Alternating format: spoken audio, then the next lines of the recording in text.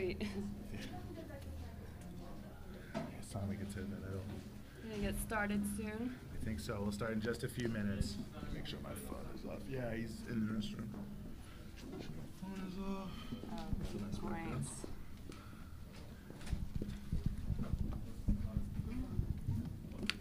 So I think Claudia is going to give a quick update for the TPF. Yes, boss. No, just explain it to the crowd. Good evening, everyone. Welcome to the People's Forum. Yes, you could clap. Bring the energy in as we welcome Eugene Hermela and Simon.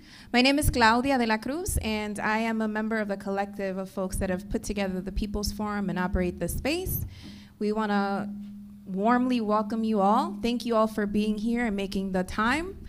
For us, it's an honor to be part of this event and be able to put forth this conversation, which is a very important conversation in relationship to anti-imperialist struggles worldwide, as a space that is committed to deepening and strengthening relationships among social movements, that is committed to internationalism. We understand that what is happening in Ethiopia and what is happening in the Horn of Africa is a result of a history that is rooted in neocolonialism and imperialism, as a space that is committed to building relationships that are relationships of liberation. We are very happy to have you all here, and we are way more excited about the possibility of leaving this space and continuing to have these conversations with people outside of the space. The hope is that folks leave this space committed to continue to bring forth the information that is the right information to our people, because we know that the mass media is doing completely the opposite. We understand that we have a responsibility as people who are living within the United States, which is the empire, which is the biggest violator of human rights, and who does not have any moral authority to speak about human rights, to sanction any country, or to be an obstacle to the process of unifying the working class internationally.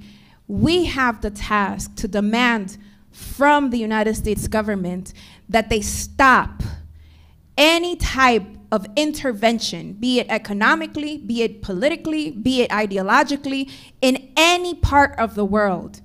That includes Ethiopia, that includes any country within the Horn of Africa. We have that responsibility. We must say no to US imperialism in any corner of the world, yes to the unity of the working class, and we must actively work to make that happen. So we are very grateful for the Answer Coalition, for the New Africa Institute, for involving us, engaging us in this conversation, and we look forward to more conversations like this and our continuous work to dismantle US imperialism around the world. Thank you all so much for being here. Thank you. Thank you. I think my task is to pass it on to Simon. I have completed my task, comrade. Excellent. Thank you all for being here. Thank you. Thank you. Thank you, Claudia. I see so many wonderful faces here tonight. Thank you for coming out. We have to our right here a beautiful coffee ceremony. And we are very thankful for this space being opened up to us by the People's Forum. We have two excellent guests. Actually, I should also say all the wonderful co-sponsors of this event. We have BT News, Breakthrough News. We have the Answer Coalition, as well as the New Africa Institute. Hopefully this will be a very useful, very productive, educational event, and will spark more conversations about what's going on in the Horn of Africa. And so with us today, we have two amazing guests. We have Eugene Puryear to my right, and we have Hermela Aregawi to my left. And I'll give them the mic so that they can introduce themselves and just tell us a little bit about yourselves. Okay. All right, I'm the first victim here. Well, first and foremost, thanks everybody for coming out. Old faces, new faces, everyone, it's good to be here, and it's good to have at least a brief opportunity to talk some about what we did with Breakthrough News. As Simon mentioned, I'm Eugene Puryear. I'm one small part of our Breakthrough News team. There's a few other people sprinkled throughout here, and at least one other person who was on the trip with us who's actually working right now, but will appear at some point, so I'll shout him out. You know, we've been around for a little less than 2 years at Breakthrough News. This has been an issue that we've started covering, really in the second half or the sort of middle of 2021. And I think having the opportunity to go for 6 days to Ethiopia, and I think it was about 4 days in Eritrea, and to see more of what was happening in the Horn of Africa was, really crucial and key for us. So, that's a little who I am. I'm here with Breakthrough News. I'm a journalist. We were just there in the Horn of Africa.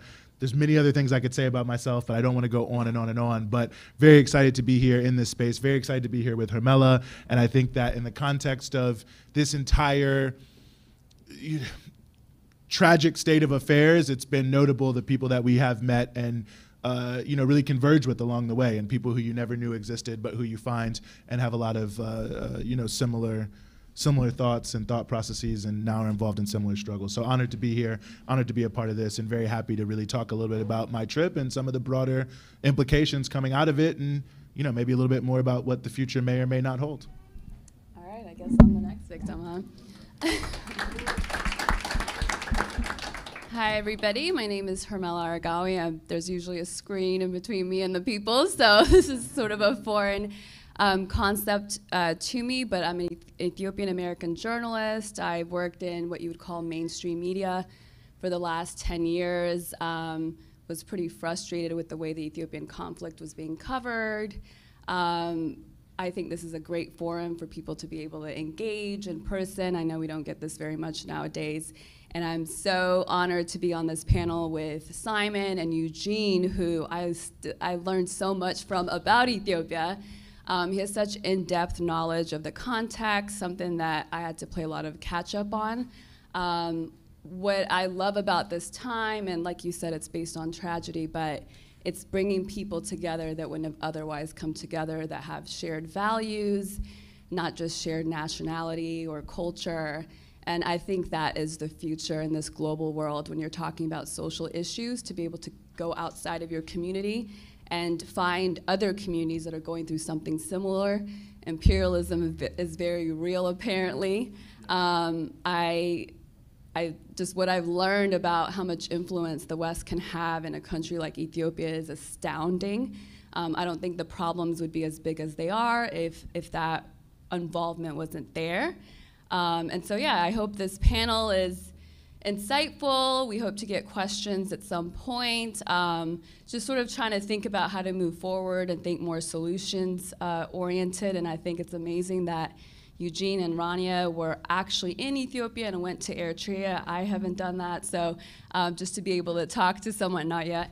So it's amazing to be able to talk to someone that was actually there, because the only reporting that we see is either Ethiopians that are there who are not necessarily, or Ethiopian media who are not considered equal in the eyes of those in the West, or mainstream media that's doing reporting from Kenya or from remote, that is actually making the conflict even worse by its biased reporting. So I'll stop talking and get this conversation started. Mm-hmm. Thank you.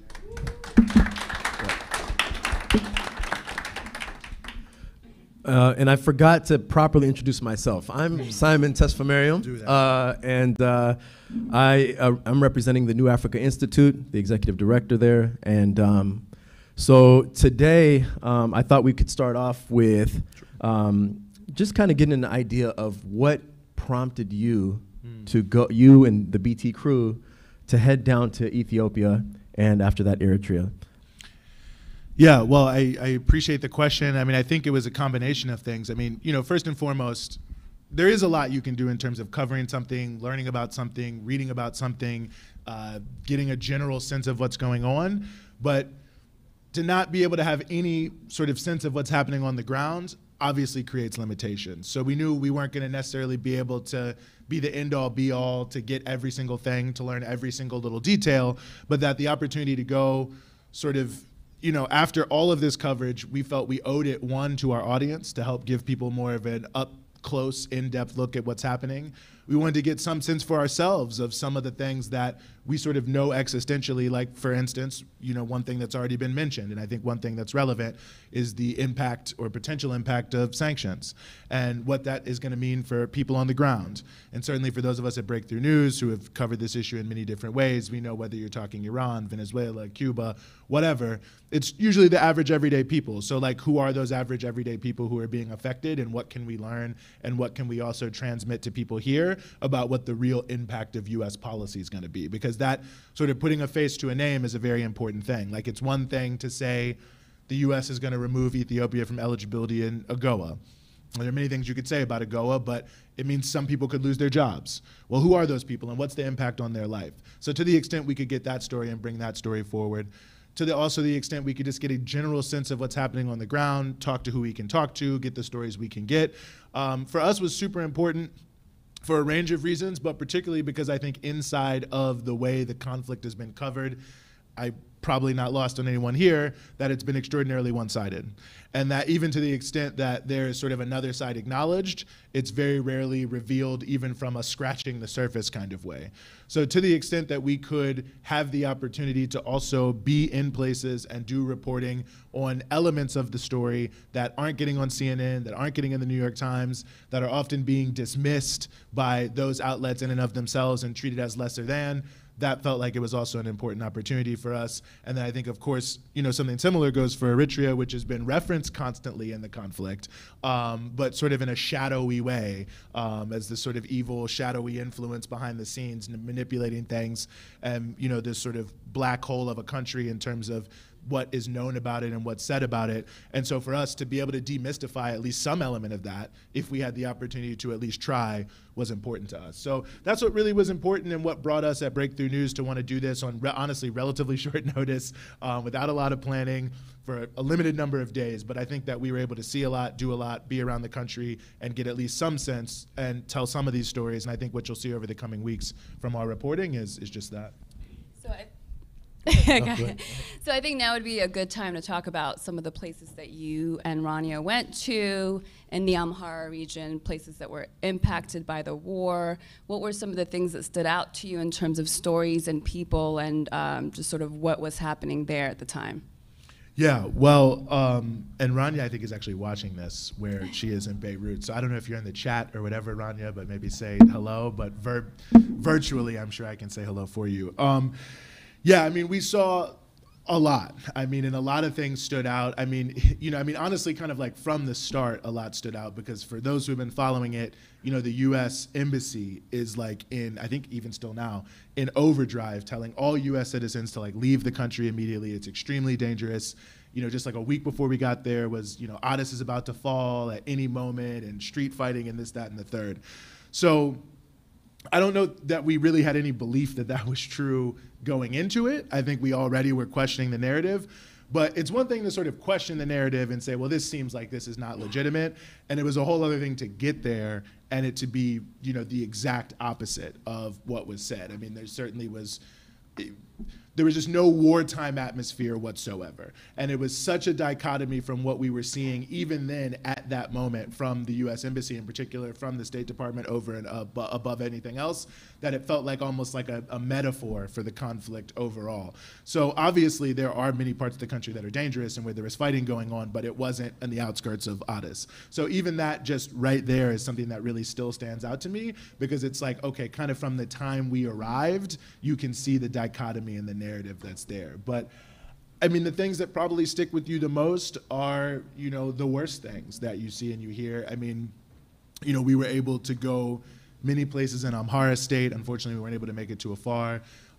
We were some of the first people to get to Lalibela after it had been retaken. We were in Gashina, we were in Chena. So we were just hearing the stories of people and asking them, what was happening here. I think people probably saw, for instance, a lot of the footage that was coming out of the airport at Lalibela, that the airport had been basically trashed. And, we were asking local people, well, what happened at this airport? And they were, telling us, well, this and that happened, the TPLF did this, they did that. And then in the course of that, they were like, oh, what else is they trashed this medical center. And we were like, oh, really? Maybe we shouldn't have been surprised, but we were a little surprised to hear that. So then they took us to this place and they showed us certainly what had been a very destroyed medical center. And they told us some pretty harrowing stories. I mean, you know, many different things that we heard, but even just what you could see, and even when you can see, think of the impact in and of it yourself. I mean, imagine your pharmacy completely destroyed, all your records destroyed, all your medical records basically destroyed, what that will do just in and of itself from the point of view of rebuilding. And we also heard about, you know, terrible consequences. This is what people are telling us, at least, in terms of what happened by having a lack of medical care in the context of being there. So, I mean, many of these things really stand out to you because you can see the human impact, you know, talking to people about just their stories of what was happening in the time that the fighting was happening, when the TPLF was in places. And the stories we're hearing are, you know, summary executions, you know, summary beatings, the trashing of people's homes, the stealing of people's food, and, you know, pretty consistently we're hearing this in town by town, place by place. And, you know, also sort of seeing that consistency in and of itself sort of says something, but also just in general seeing the impact that it had obviously had on people. I mean, a lot of places we'd been, you'd see like sort of things were starting to come back to life in a sense that commerce, people are coming back who had fled and so on and so forth, but it was so fresh. I mean, most of the places we were, it was been like 2 days to 2 weeks of having, you know, been retaken from the TPLF. So there was very much also a feeling of, you know, this isn't over, we're not fully out of this, you know, in many places very tense. But long story short, I mean, I think those are the things that really kind of stick with you because these are the stories that you're not surprised to hear, right? I mean, obviously we've heard quite a bit. It is a war, so you're expecting you're gonna hear harrowing things. But I think to really be there, to hear it from people, and then to see maybe in a way why it affects you so much is how one-sided the coverage of it is, and how it seems like the suffering of these people really counts for less in the context of the conflict. And, you know, even seeing Ned Price say the thing about if is the spokesperson for the State Department, if the unconfirmed reports of destruction in these places are true, we're, you know, whatever, condemning it. And it just thinking back on that, it's like, wow, so like what does it take to be confirmed? I mean, obviously none of us were like there, we didn't see it happen exactly, but it seems like if it happens in one area, no matter how little evidence, it's 100% true. But if it happens to people in Amhara and Afar, in other parts of the country, then it's unconfirmed, it's not true, it's not this. And so not only hearing the stories from people, but getting a sense of how they're just valued in a lesser way really does stick with you. And I think that was an important part of it. No, you go. Otherwise, I'm going to keep talking. So the president, the leader of Kenya, Uhuru,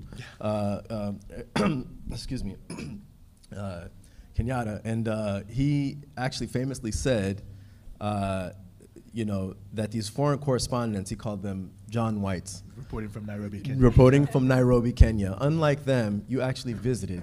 What is the message that you have for, you know, these folks who are, first of all, to the mainstream media, these correspondents who are sitting in Nairobi, not going there and not doing their job, finding out these stories of these these victims, and then to the viewers of the mainstream media. We know that BT, we know that Mela Media, others are doing great work uncovering the truth. And so what are some of your thoughts in regards to the mainstream media narrative? What message do you have for them? Well, I mean, it's maybe the same message I've had for the mainstream media going back to the Iraq War. I mean, it's that you have to cover the truth, and you have to cover it from a perspective that recognizes all of the ingrained biases in U.S. media, which is towards the perspective of an imperial agenda and foreign policy. And I think people have to question, you know, why. I mean, you would just think, sort of propriety's sake, that you would reported this a little bit more even-handedly if the press was the free press that it claims to be. And I think the fact that it isn't means that you can see that the mainstream media is unwilling to deconstruct its own biases, but I don't expect it to. So I guess in a way I don't know if I have any message for them because it just sort of seems like it's what I expect. I expect a very reductive approach to almost all major conflicts that exist on Earth, because that is the way that they cover everything, whether we're talking about China, whether we're talking about Latin America, whether we're talking about Iran, whether we're talking about the Horn of Africa. I mean, it's pretty consistent that the same sort of reductive narratives with the same sort of ingrown biases are relatively and consistently brought to the forefront again and again and again. So I think that really my maybe point is to consumers of the media to take everything with a grain of salt, to do as much research as you can. I mean, it is possible to go there. I mean, having been there, it's not easy. It's not the easiest reporting you'll ever do.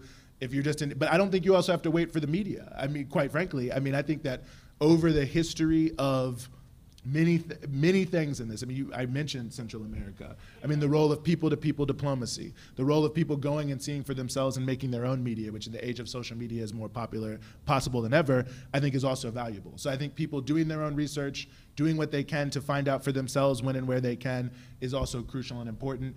And, you know, consuming a wide range of sources critically, that's sort of what I would take from this. But I think you can't take anything in the mainstream media as the gospel, that's for sure. I think you have to be critical.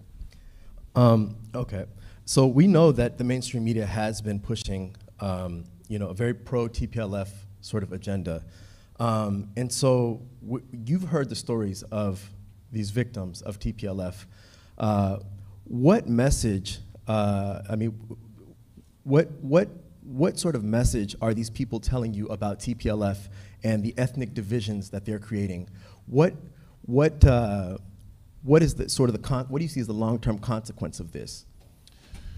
Yeah, it's a good question. I mean, it's one I'm honestly kind of wondering myself, really, what the long-term consequences could be, because it, you know, I mean, really, when you look at the context of this conflict and the way that it's been waged, and certainly what we heard from people, just taking that at face value, it really more or less has a feeling that it's kind of like, well, if we can't run the country, then no one else is going to run the country. And we're going to do everything we can in the most divisive way we possibly can. I mean, obviously talking to people in Amhara and asking them, okay, well, what were your experiences under the TPLF? And they're describing a range of abuses and also describing that some elements of that were directed towards their ethnicity.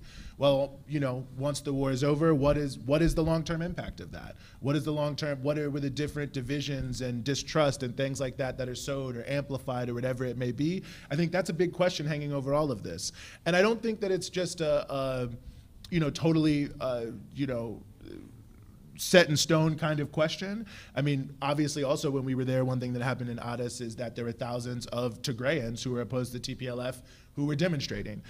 So obviously it's not just, I think, a one size fits all, a one-sided story. I think the way that it's often presented, which also reminds me of the Middle East to some degree, is like, well, there's a lot of divisions that go back a long time, and these people are just fighting, and there's nothing that can be done about it. I don't want to have a fatalistic view of it in that sense, but I do think that, you know, there's no way to go there and to be there and to see everything that's happening and not think that to some degree part of the war aims, at least from what we heard and what we're seeing, seems to be to try to, if they can't win the war, leave as many dangerous fault lines and landmines in the society as possible. Because I think we have to remember and always remind ourselves, I mean, this is a force that ruled the country for 30 years, that was sidelined within its own coalition. I mean, forget the broader society that was also rejecting it, and decided to then launch a war in order to reinsert itself into a leadership position in the political process. So obviously they're willing to create massive destruction, millions of refugees, a worldwide global crisis in order to make sure they have some role in governing. So I think then it's sort of that in and of itself sort of comports with a lot of what we were hearing from people, which is that it seems deliberately destructive and deliberately designed to sow discord in the population and to try to make it difficult as possible for places to rebuild, make it as difficult as possible for places to have healing and national reconciliation and all these different pieces. So I don't want to say 100%. I don't know how much any of this is going to affect anything. I don't know what the long-term reality is going to be, but it does seem like there's certainly an effort to make the tensions as high as possible and as destructive as possible. Yeah, and I think what I would add to that is I think that's the evil magic in this all, right? Like it will create the scenario that it declared in the beginning, even if that wasn't the case. So if you say genocide and you tell the people there that there is another group that's trying to eliminate you, they're trying to exterminate you, they're not hearing any other media, they're not hearing any other alternative ideas, then when they go into these regions like the Amhara and Afar region, it doesn't surprise me that there is that sort of savage, for a lack of a better word, behavior, because it's just human nature. If you feel like you're in danger and you've been told that if you don't take them out, they're gonna take you out, then naturally after a year of hearing that, because you gotta remember, folks there are not hearing anything different. They're watching Tigray Media House, Tigray TV, and I've watched those segments. They're so eerie, they're scary in the tone of The Amharas are trying to take you out. They're trying to take you out. You got to go get them. We're fighting for our existence. And there's not a lot of these people are not educated. They're not able to see other sort of alternative ideas to even be able to say whether that's real or not. So, and then on even like beyond that, so some of the detentions in Addis, right? Some of those people are going to be innocent. So now there's new victims because the federal government is on high alert, because about 6 weeks ago we were hearing that the TPLF was about to storm into Addis, right? That's terrorizing for a country that has said they don't want this group to come back. And so what happens? The government goes on high alert. A lot of people are detained. There's limitations in terms of the conditions of jails. They probably weren't that good to begin with. Now they're overwhelmed with all these people because the country feels like its existence is at threat, right? So now you have new victims, and then you have the diaspora. There's families that are splitting up because they can't agree on the truth, right? I myself, have come into challenges with my brother. It's sort of a public thing, so I don't mind mentioning it. I mean, it's the closest thing to a kid I have, right? So we were so close, and yet when it comes to this, we can't really see eye to eye, and we were able to work through that a little bit after some time.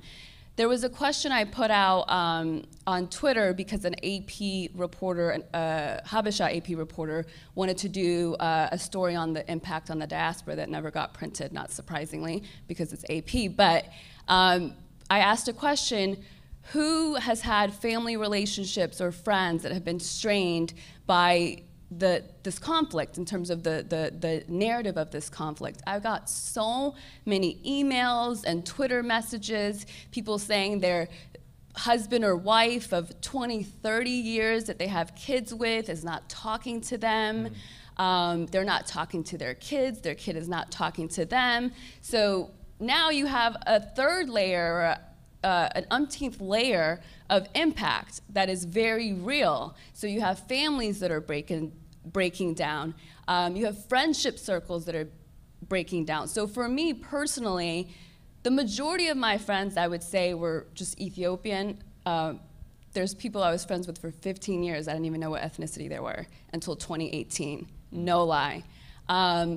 So for me, I never completely ignored all my friends that I was debating with. So when my sort of thought process and evolution, seeing that the mainstream media was really trying to sow divisions and was telling a one-sided story, I was able to maintain those friendships or go back to those friendships. Some people didn't do that. They split off from their friends and they went all the way into the sort of Tigrayan activism group. So a year later, they feel like they can't go back to their friends. So they kind of stick to the same narrative, right? So just sort of bringing it back full circle, the evil magic of it all is almost no one will be untouched or unscathed by this conflict, whether you live there or not. And so I think that there'll be a lot of work in terms of rehabbing relationships, like, really sort of rethinking how we talk to each other about this. How do you mend those friendships and those family relationships? How do we advocate for folks that are in detention for too long and talk about some of those conditions without co-signing what TPLF is doing, also recognizing what the challenges of the federal government is. One of the things I notice with mainstream media is they hold the Ethiopian government to a standard that they would not even hold the U.S. to, right? Sure. So if there is an armed insurgency in this country, forget your civil rights, right? That's basically out the window. They wouldn't be talking about people in detention for too long, et cetera. And we have a much more sophisticated system if we wanted to do it right. So it ultimately, I think we will get out of it. I am optimistic. I think that there'll be some egos. They'll just have to be put to the side to make that happen. But there's just the impact is all over the country and also just beyond into the diaspora. Did you like see this, what she's talking about on the ground? I know there was allegations of sleeper cells where people had been living side by side with their neighbors, Tigrayan, neighbors, and right almost as though on cue, when they're coming into town, the sleeper cell's awake. Mm-hmm. And so this, actually, we know this happened in Dese and Kombolcha and other places which are multi-ethnic and filled with different types of people, so all kinds of ethnicities. So is this something that people talked about on the ground, or did you, what was the vibe or the sense that you got about these ethnic divisions moving, like the differences between the groups because of things like this, like these sleeper cells? And did they tell you these stories? Yeah, well, I mean, I think that it was sort of a topic that kind of is overhanging the whole country because of what had happened in Desi and in Kombolcha, and I think that a lot of people were definitely talking about it. I mean, not everyone, of course. I mean, most people talking about it probably hadn't experienced it, but you could get a sense of the sense of fear that it had put in people, and you could certainly get a sense in places that had just recently been retaken that there was a lot of, it was very tense. It was very tense kind of at all times, and I think a lot of that was because of the fear of we don't really know what is out there, we don't really know exactly who is there. I mean, I think obviously, in a way, that's the nature of that kind of combat, right? And I think that was sort of the whole point of what seems relatively uncontested in Desi. I mean, again, I wasn't there, but it seems pretty clear that that is what took place. And I think that even just the fear of it happening in and of itself was something that was definitely palpable. And I think the fear that sort of TPLF could come back at any time, are they really gone, especially when it's places they've only been gone for a few days, I think was linked to that. And there was certainly a level of vigilance, even in places that had been retaken for 2 weeks, with sort of a feeling of, well, you never know what might happen at any given time. And so definitely, I think it was an undercurrent in the whole trip, really. And I think it was an undercurrent in how people are thinking. And I think it speaks so heavily to what you're saying about sort of the creation of a self-fulfilling prophecy by doing things in a certain way in order to create a certain level of fear amongst people. And that in and of itself becomes a weapon of war. The ability to use fear to undermine the sort of quote-unquote base areas of those you're opposed to get people to turn on one another. So yeah, it was definitely a big undercurrent in terms of what it was. I can't remember off the top of my head, and we would have to go back and we'll see through some of the stories if any people spoke specifically about it in some of their towns, but certainly it was something that sort of people were concerned about, and the idea of retaliation was certainly something that people were concerned about in different places. The feeling that someone might see you or someone might hear about you, or you don't necessarily want your face on camera because who knows who might come back and get you. So I do think that was a big sort of that sense of fear and that sense of tension, certainly all over Amhara state, was big. Now, in other parts of the country that had not really been close to the war, it was very, very different, and you didn't really get a sense. In some ways, you wouldn't even get a sense there, like if you dropped down from Mars, that there even was a war. So, I mean, that's kind of the other element of it is, I mean, it's a very intense, very serious war. There's no doubt about that. And the places where the fighting is going on, I won't take anything away from how devastating it has been. But I also think that, and this is part of the sort of State Department piece and some of this general rhetoric around, well, there's a civil war ripping the country apart. That in and of itself, there are very different feelings in very different parts of the country. And in some places, like when we were in the South talking to farmers on a farmers cooperative, they were talking about how they're trying to raise more crops to help meet the food deficit in other regions because of the war. So they're connected to it, but in a very different way. So that was also, I will say that since being in Amhara, being in Addis, you got more of the sense of tension, more of the sense of possible fear, certainly from those places that have been under TPLF occupation, that it could come back, that they could come back at, perhaps any moment, but in other parts of the country it was a little less. So yes, it was definitely something that overhung the whole trip, and it was definitely something that I think is on people's minds and on people's lips. Thank you. I think very useful here, given your background as a journalist, you're both journalists. You're an Ethiopian journalist, Ethiopian-American journalist. You're the real journalist. I'm new to this, 5 years. And you have a very famous story that has made you honestly wildly popular, like one of the most popular folks, judging by Twitter followers. You started off somewhere, maybe 10,000 or whatever it was, and now you're at like somewhere. So my whole point, the reason why I say Wait, hold on, Will, you got to go? I just want to quickly say Will Whiteman, who is our creative director at Breakthrough, is the cameraman on the whole trip. He worked very hard. Woo! Stayed up for 30 hours one day. So definitely to do the work. Will is a key part of the team and has already been working on some stuff, so we've got a lot coming. But no, definitely want to recognize you. Thank you. Thank you, Will. I think, you know, your story is quite a remarkable one, and I was hoping that maybe you could just give us a little bit of background about how you sort of have come to the position that you're in today from a journalist perspective and covering this story and understanding what's going on, and also sort of, you know, you famously said it on BT News that, you know, you're kind of forced to become an activist in this world because of the fact that the mainstream journalists are not doing their job. So maybe just give us your story and help us understand how you came to understand everything you understand today. So, you know, there's that saying, I forget who it was, I didn't choose this life chose me. That's what this feels like. So, I am of Tigrayan descent. Both of my parents are from Tigray. I grew up in a really apolitical household. We didn't talk about ethnicity. We didn't talk about politics. My mom is super into education. The reason we came to this country is so that she can get her doctorates. She was on a scholarship, and it changed the course of our entire lives, my brother and I.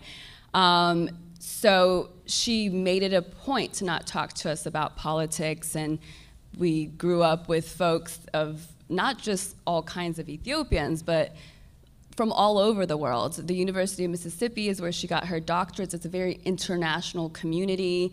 And so you can't tell me that your ethnicity or race corresponds to a value. Like, I've just seen so many different versions of it, or gender for that matter, or any other sort of identity that you don't choose.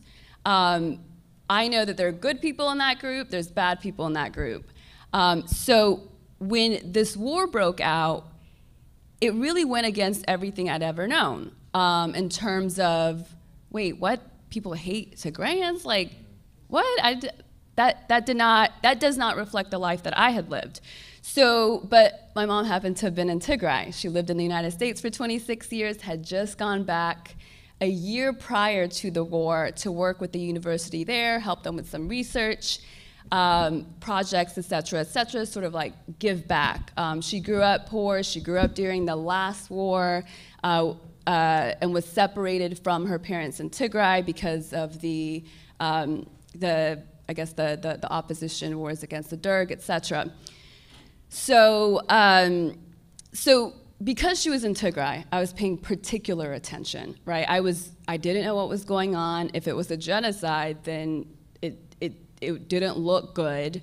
And so I was super engaged. I started working with some of the activists, because to me it was a humanitarian cause. I knew it was a war. The federal government was calling it a law enforcement operation. There was this debate about whether there was that Northern Command attack or not. You didn't see that in any mainstream media. I've been in the business for 10 years. Of course I've seen bias, and I've been frustrated with it in my own work, but I, broadly speaking, respected the work that CNN or New York Times or AP did, broadly speaking. A lot of the holes in the beginning I attributed to maybe context, right? Like maybe they just don't understand the context, the language, et cetera. But over time, I started to see a sort of pattern of ignoring certain things, sensationalizing other things. The activists that I worked with had photos and videos of certain things that had happened, really gross atrocities that were supposed to have happened, and they would be looking for journalists to send them to, and then next thing you know, I'll see a piece in CNN about some sort of massacre. So I saw that relationship between the activists that were sending the photos and videos during this blackout, and then what was showing up in the news. You know, I worked on local news last with a CBS-LA. One local story takes you about the whole business day to do right, and you're rushing, like you're trying to make deadline. So when I saw, I think the first thing was in CNN, they might have been the first to do the Aksum massacre, or it came out Amnesty and CNN picked it up. I thought, how did they get all this information corroborated so fast in a communication blackout? They had pictures of people, names, and I first saw those reports on the activist Twitter pages. So I remember Alula Solomon and some of the other folks would send or put out names and pictures of people that had been indiscriminately killed. They would say, and I thought, okay, like I'm gonna hold off on sharing that. But when it showed up in CNN, I was like, well, I mean, they must have done the work. So over time, it takes time. It took me time to see the holes. In the beginning, I thought, okay, that's possible that that's happening. But when you see in June, when the federal government declared a ceasefire, and after that, the TPLF did not declare the ceasefire, and we find out later for 2 or 3 months that Tigray militias were actually in the Amhara region, and Nima El-Bagir, who's supposed to be the Ethiopia conflict expert, doesn't even mention it. Now I know it's intentional, right? So even while I was working with the activists, I think if you ask some of them, they always probably knew like I was gonna defect, okay? Because I would have questions, and I would say, you know, people will say to me, TPLF hasn't done anything wrong, and I would say, come on. Like, it's a government that ran the country for 27 years. It's a minority government at that. How are you going to hold on to power without doing some stuff wrong, right? So, and then there'd be certain approaches that I would push back on, and so ultimately I started, like, I would always kind of dance in and out of the activism. Because I would go in, I would go hard. If you know me, I'm kind of a loudmouth in a sense. If I'm opinionated, I'm opinionated, whether I'm wrong or not. But at the time, you know, I would start working with them, and then I would sort of stop and really reconsider and reflect. I would say something on social media, or I would share some massacre stuff. I would engage in some of the ethnic stuff myself, and then I would fall back because I feel kind of bad. And so there was a lot of self-reflecting that was happening along the way. And it was probably around April or so when I just really started to disengage. And then in June, or for I'd say like a couple of months there, a month or two, people would say, why are you being silent? Why are you not talking about the Tigray genocide? And I just wouldn't respond. And so it was, I would say to my mom and a couple of my friends, you know what, I feel like I have to say something. I said so much on what appeared to be a propagandized narrative. I feel like I have a responsibility to say something. And I would sort of go, just leave it alone, leave it alone, leave it alone. When in June the ceasefire was declared, I retweeted that, I think from the AP, and then I said, now will be a telling time. If the TPLF does not declare a ceasefire, then we know what this was about. They didn't declare a ceasefire. There was a lull in the reporting for a couple of months. And then one BBC article documented some huge fight between Tigray militias and the federal forces in the Amhara region. And one side said 6,000 died on the other side, and then the other side said 4,000 died on the other side. That's 10,000 lives. One article. Like, if that happened, 9/11 happened, obviously not the same thing, but if you look at the numbers of the people that died, every year we commemorate it, as we should. But 10,000, and there's one article, nobody blinks, they just move on.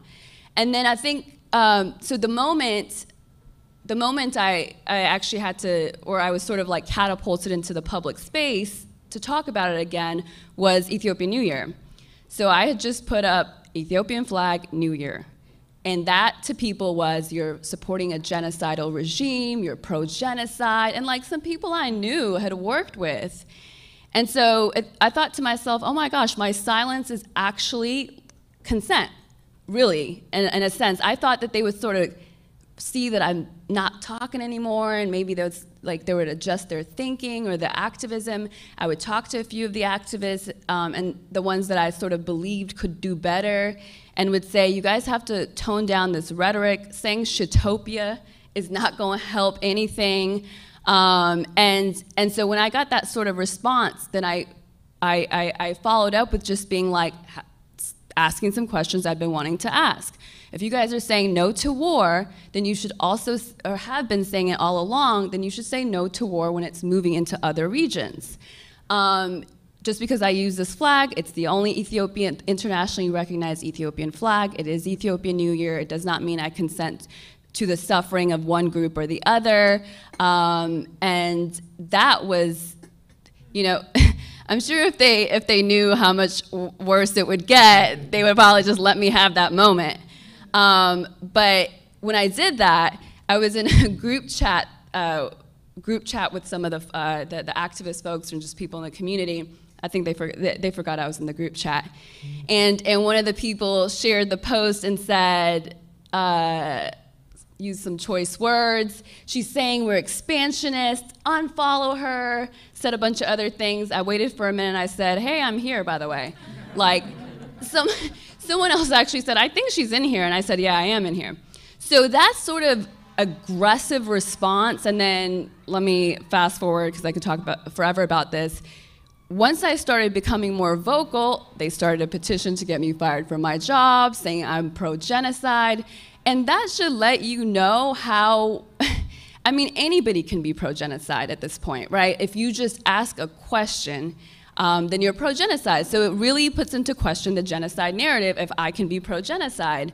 So ultimately, it's just all a set of things happened, including me being outspoken in the beginning, that made me feel like I had a responsibility to speak now. And honestly, as a journalist, like, I'm shocked at how bad some of the reporting on the mainstream media is. I really didn't think that they were so obviously getting it wrong on purpose. Like, and that's sort of the awakening for me, is just realizing everything I thought I ever knew about any other foreign country. If I picked it up from CNN, New York Times, or AP, I'd probably have a very warped idea of it. I worked with Al Jazeera America for a few years here in New York. We covered a lot of international stories. And now I go back and think the way that that was framed was probably incorrect, just because I know it's incorrect on the Ethiopia conflict. So long story longer, that's sort of the route that got us to this point.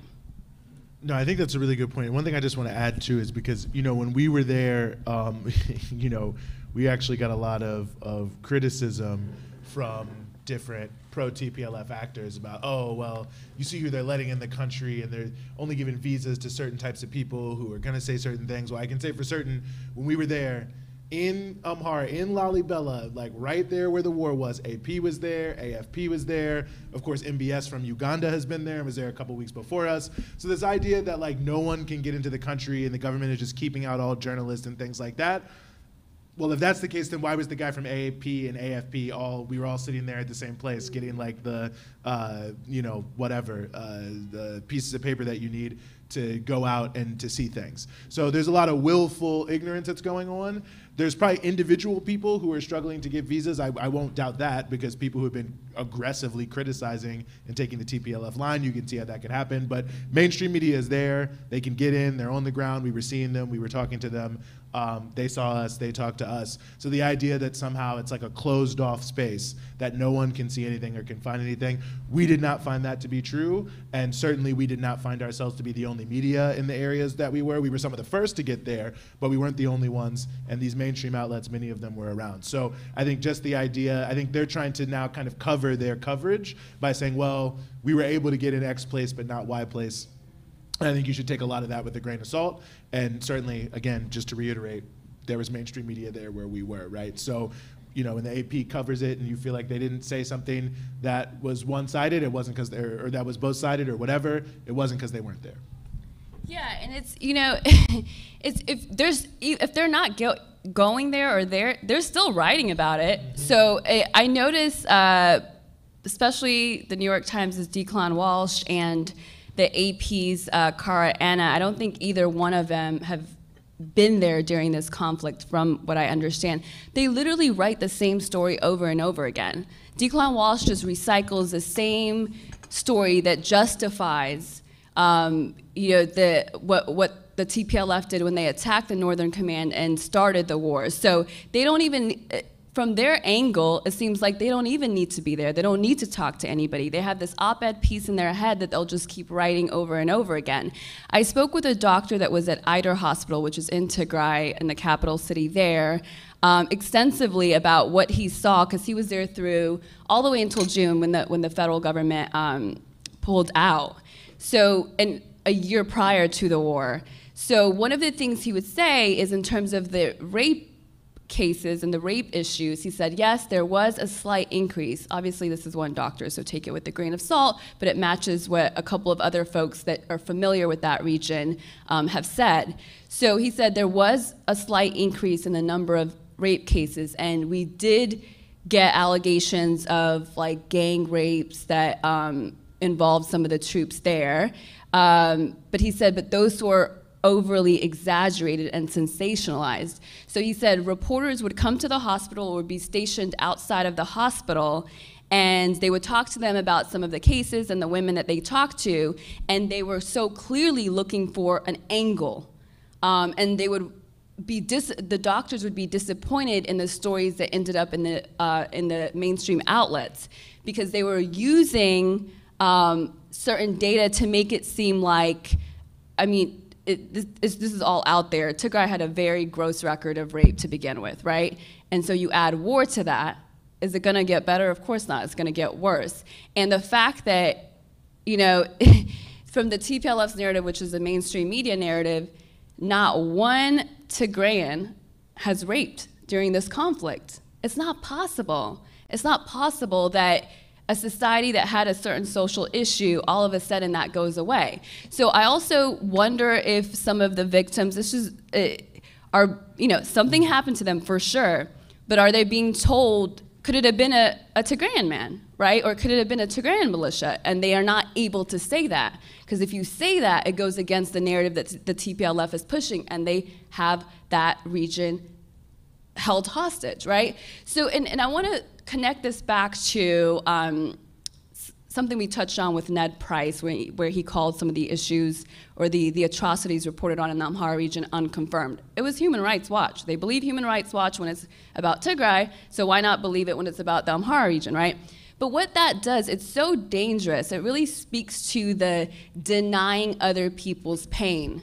That is a vicious cycle. So in the beginning, when this war started, and I was very vocal and I was sort of debating with my friends, they would say, where were you the last 27 years? Like, a lot of bad stuff has been happening. And because to them, I was not vocal about their pain, they didn't have to care about my perceived pain, right? They cared that my mom got out safe, but beyond that, they didn't really need to, they weren't open to hearing anything about some of the atrocities that happened in Tigray. And the same is true when you deny what's happening in the Amhara region. What happens is eventually the circle goes back to Tigray and say, well, why should we care? You guys didn't care when it was happening in Tigray. And so you go into this sort of like cycle where nobody believes anybody else's pain but themselves. And so they essentially, by doing that, you co-sign things that happen to other people. There was a Tigrayan woman I interviewed recently. She's married to an Eritrean, and just sort of talking to them about how they're navigating this conflict. They're actually an amazing couple. I can't wait till we post the interview on Monday. And one of the things she said is, you know, I would talk to because she's traveled across the country, and she's a doctor and done a lot of healthcare work there. And she said, when back in the day, when I would talk to my Tigrayan friends about some of, the abuses that had happened to my Oromo friends or some of those stories, they would say, nah, I don't think it's that bad. I think they're exaggerating. And then I bet you those very same people, if you're talking to them about anything that's happening in Tigray, are going to say the same thing, right? So it's really important to be open to the idea when a group is telling you that they're suffering, you have to be open to the fact that maybe they're actually suffering. And this also applies to Tigray. I have no doubt people are suffering in Tigray. The war started on that turf, so of course they're probably going to be the #1 victims of it, at least in the beginning, right?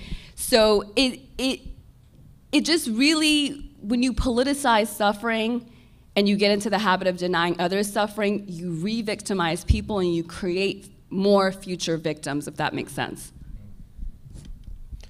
Great. I think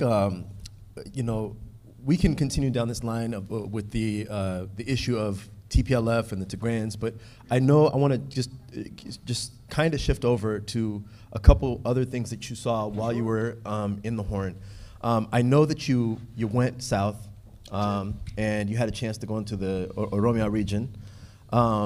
There were allegations that OLA was strong and was going to be joining up with TPLF to basically get them into Addis and all this other stuff. And so what was your perception, what was your interpretation of the situation in Oromia in terms of its views of the government, its views of the people's views of OLA, and just the conflict, the broader conflict? Mm-hmm. Yeah, well, I mean, certainly, in the parts of Oromia we were in, it was much more relaxed in a security sense than it was when we were in Amhara. So that in and of itself sort of says something, right? Because there was no doubt that it was like a war zone in Amhara, that things were happening there. The TPLF had been there. There'd been fighting between the Amhara Special Forces, the military, and everywhere you went, there's a lot of checkpoints, all these different things you would expect in an armed conflict. We drove from Hawassa all the way in Sidama, all the way back up to Addis, so through a large part of Oromia. It was, I don't want to say the exact opposite, but it was more or less, you wouldn't have thought there was anything warlike going on there. That's all I can say about that. So it's certainly in and of itself, and then you combine that with Addis itself, which was allegedly sort of partially under siege, right, by the OLA and by the TPLF coming from different perspectives. And again, there was not a military, like if you're expecting that someone has like the power to do all sorts of military assaults, attacks in a city, around somewhere, there's going to be, the military is going to be everywhere, people are going to be rushing around, people certainly aren't going to be like out doing things, and so on and so forth. And in Addis, you just got the sense of like basically everyday life, no more security than you would expect in any major city. I mean, I see more cops on an average everyday basis in New York City than I saw on the streets of Addis Ababa. So, none of that really comports with the fact that there was like a major insurgent threat to the city there. Certainly coming up through Oromia from the south, you didn't get that same feeling. We weren't in the whole region, of course, but all I can say is everything sort of we saw and all the places that we went in that regard, it certainly seemed to give the opposite impression of the impression that there was some major, OLA force that was about to seize the capital, or that all of Oromia is, totally out of control in some sort of massive war, insurgency, civil war type situation. You don't get that sense. You certainly didn't get that sense where we were. So I think that, that's one of those issues that in some ways I'm not 100% that qualified to speak on, but I think that obviously when you put together a lot of the different sort of facts on the board, I mean, the millions of people in Oromia who did vote for Abiy Ahmed in the election, the fact that many of the traditional political parties there have fractured, the fact that it obviously seems that from my point of view, at least in some parts of the region, there is not a sense of conflict. It certainly leads one to believe that a lot of the narrative that is being put out there, at least by the TPLF, of course, which is that all Oromos essentially are backing them and that they're, going to also rise up with them and overthrow Abiy Ahmed, seems to certainly not be true at all. Yeah, it goes back to that self-fulfilling prophecy. If you say that your government's falling, so many people are against it, so many people are against it, people start to lose faith in their government, right? That, which I think is the tactic of the U.S. I mean, if the glorious day in D.C. where they had the Federalist representatives do a press release, if anyone hasn't seen this, what it was these, I think, 9 folks who were supposed to be representative of minority ethnic groups in Ethiopia that were on the side of TPLF and against the government of Ethiopia. So it was 9 guys, had no idea what they were talking about up there. But I did catch this, or they did say this in a way that made sense. We're here to announce that we are going to overthrow the government of Ethiopia. Like, who does that, right? Who does that in the United States?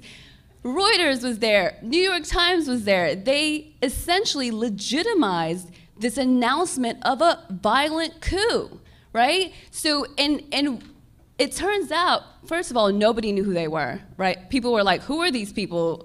Like, we've never heard of them before. But it was creating this sense that there is a strong, unified opposition, and not surprisingly, you saw like the camera guy or the audio guy fixing someone's audio, and he has the Tigray flag on there, right? Like, so obvious who orchestrated this, right? And so it's just creating this sense that the TPLF is not on their own, that there's much more division in the country that there really is. And I don't know if the West was always this sloppy. Maybe you can tell me because you have a much more deeper understanding. But it almost feels like the lie on Ethiopia is like made for Africa. Like they don't think it needs to be that complicated for Africa. Like, you know, because with other stories, with, you know, when I was with Al Jazeera America, Syria happened, there was the Summer of Gaza, a lot of stuff was happening in the 2013 to 2016 years, and it seemed like their lies were more sophisticated than they are for Ethiopia. And I think that whole show in DC was exemplary of that. And so, yeah, just going back to the faking dissent, and faking the sense that there's more issues than there are in order to get people to lose faith in their government. I think that so much of it, I don't know if they've always been, but it's, you know, the whole dark continent narrative about Africa, right? That it really is just a bunch of savages with no history, no culture, no civilization, and of course people in Africa are killing each other. I mean, it's why in the Democratic Republic of Congo, you could have one of the most devastating wars really in history happen in, you know, just the past couple of decades, millions of people killed, and I don't know if that's almost ever been a front page story in the United States. I mean, it's always just a completely back page story that's just sort of a side note and a footnote because that's what we're told to think about Africa. And I think this is the case, and I think it is reductive. I mean, you know, again, I'm not saying I'm the ultimate authority on all these questions, but when you get a sense of being there, and you certainly get a sense of what's happened since 2018, you know, it's pretty obvious to me that a lot of long-term questions about the history of a region where there's a lot of shared history and a lot of contested history. And there's a lot of questions about how you should be structuring a government and how you should embrace and address the issues of diversity and unity and how they come across. But I think that, you know, it is deeply reductive because it's almost as if any form of dissent, if it's not with the TPLF, is not relevant, you know what I mean? And there's not a deeper conversation about the broader political differences that are happening. So certainly you get the sense when you're there, I mean, that there are a lot of differences that people have, and there are a lot of different political tendencies. The vast majority of them have decided not to start wars to try to destroy the country in order to get what they want. And I think that, you know, there's a difference between a conversation that I think is opening and that is happening and that has been happening in a bigger way since 2018 about what the future of the country is going to be. That could go many different ways. And I think that's often just reduced down to this sort of typical dark continent Africa, people fighting each other, no real need to really get into any of the context of what's here and what's there. And it makes it easier for people on any side really to caricature what's happening because there's such a lack of knowledge, and it's so easy to sort of say that all of this people are for this and all of that people are for this and so on and so forth. And it didn't really strike me as that cut and dry in the context of what's happening on the ground and in the context of what we've seen happen since 2014 when the mass protests started the sort of process of sidelining the TPLF inside of Ethiopia. And I think it's raised a lot of interesting questions, and I think a lot of conversations we had with people are about, you know, some of that contested historical memory, some of the realities of what has happened and what does that mean going forward. Some of these dialogues, I mean, what does it mean to have a dialogue between many people in Ethiopia and Eritrea after this historic peace deal? I mean, that's a question about the future, it's a question about the past. And I think a lot of these things that are happening and ongoing, there's a lot of an attempt to sort of impose a reality of it's definitely this way or it's definitely that way. And, you know, I think being a little more circumspect is certainly warranted. Yeah, and I just want to add to the point about stereotypes. It seems like, to me, mainstream media just recycled like a 1980s, 1970s playbook for Ethiopia. It was crazy. For 20 plus years, gradually you start to hear more positive news about Ethiopia, fastest growing GDP in the country, da-da-da. And then now I look back at that, some of that is true, but knowing what I know in terms of the role of the mainstream media on this conflict, I also have to look back at that and say, why were they emphasizing all the good stuff for 20 plus years, and the reports about, you know, torture and human rights abuses were like here and there, kind of hidden in certain human rights organizations' reports. When they're talking about, first of all, the fact that war happens in Africa, for a lot of people is just like, just another war, that's what Africa does.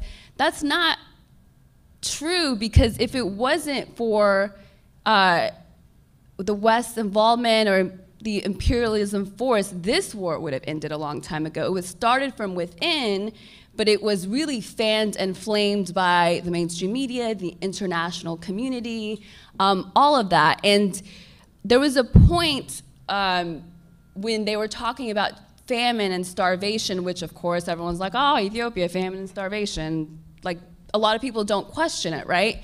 But how did we go from the fastest growing GDP in the country to now we're like this savage, genocidal government, we're starving again, like somehow.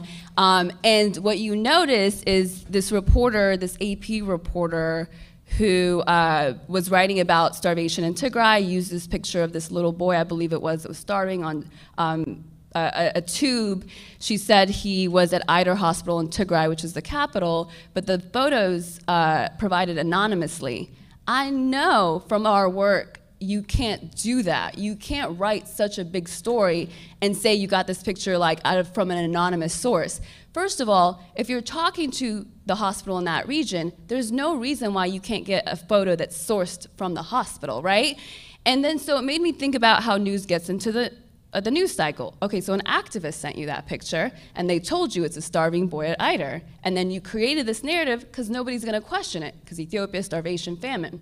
The other point to that is, you know, they're always talking about the blockade, the government's blockade, because, right, it's a savage, genocidal government, and they're trying to literally starve out a certain population of their country. But you don't ever hear that the aid that went in was redirected for war.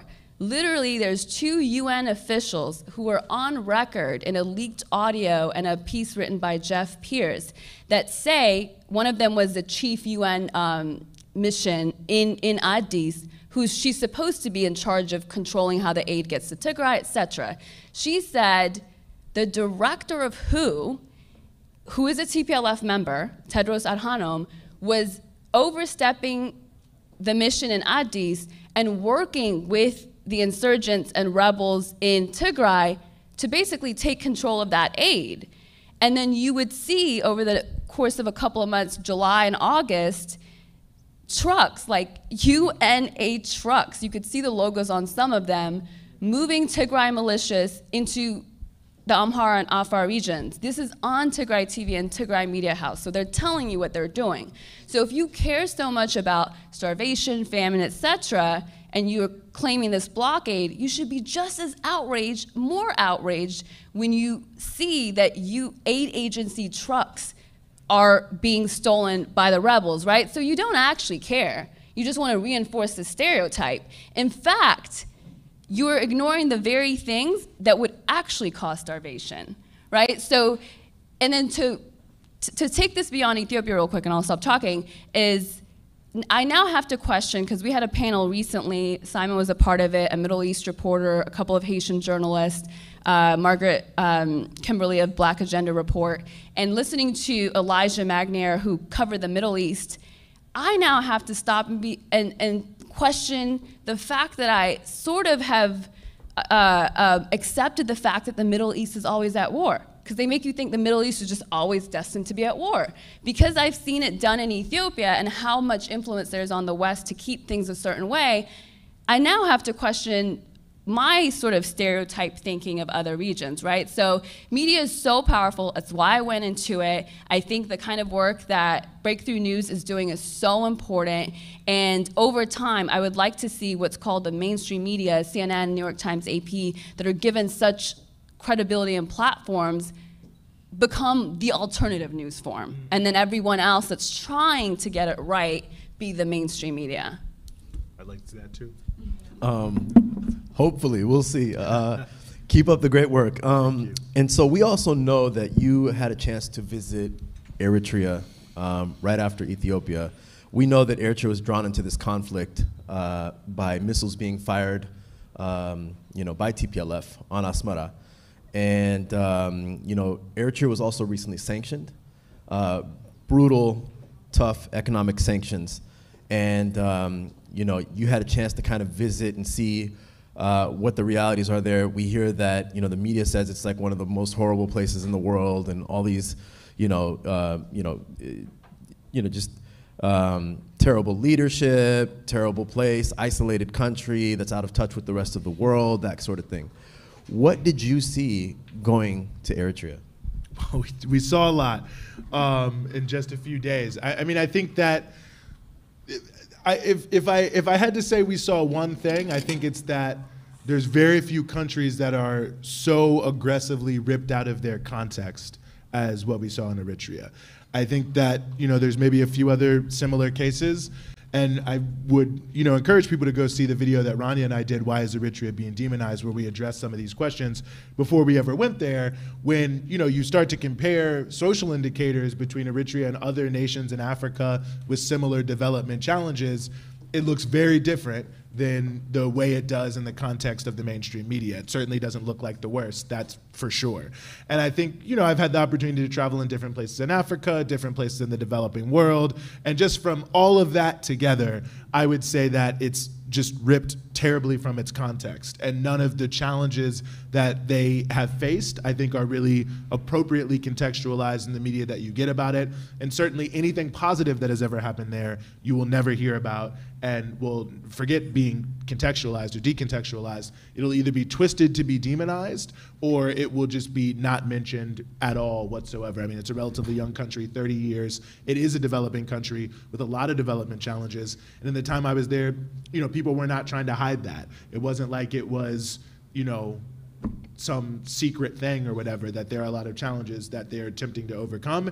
And that's a lot of the conversation there around the things you hear, around food sovereignty in Hungary, around access to water, around access to electricity. I mean, these are not, things that are whispered behind closed doors, but the ability of the country to make progress is on these questions, and why not is certainly there. So that, I think, is maybe just one. I mean, and you can compare it and contrast it in different ways, and I think there's different ways to look at these things. I mean, in Asmara, I will say that it is a very safe place. And certainly when you're out at night and different things, you don't really feel quite frankly, it's safer than most big cities in the United States. I mean, by a long shot. And certainly you get a very different feeling at night, but also other places in Africa. I mean, and this is no disrespect to Johannesburg. I love Johannesburg. I love South Africa. But I remember I was in an Uber in Johannesburg, and we get to like the third stoplight, and the guy goes, "Hey, look, man, I hope you're not upset that I'm like not stopping at these stoplights." And I'm like, no, I'm not upset, because it wasn't rocket science, you know what I mean? If you stop, they were gonna rob us. And hey, that's the nature of the social conditions and the deep social inequality, but that's like not an issue in Asmara. So there are many things you can say about it, but you certainly can not say that.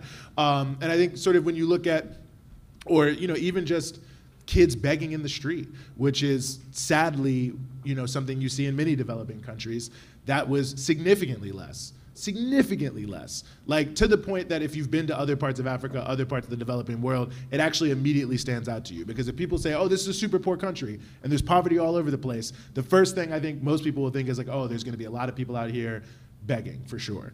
Now, whether or not that's even correct about developing countries, given what we see here in the United States of America, is a whole different issue, and also speaks to how we report developing nations as opposed to poverty in the United States of America, where you can see 100 people begging and it's still considered the greatest, richest place on earth.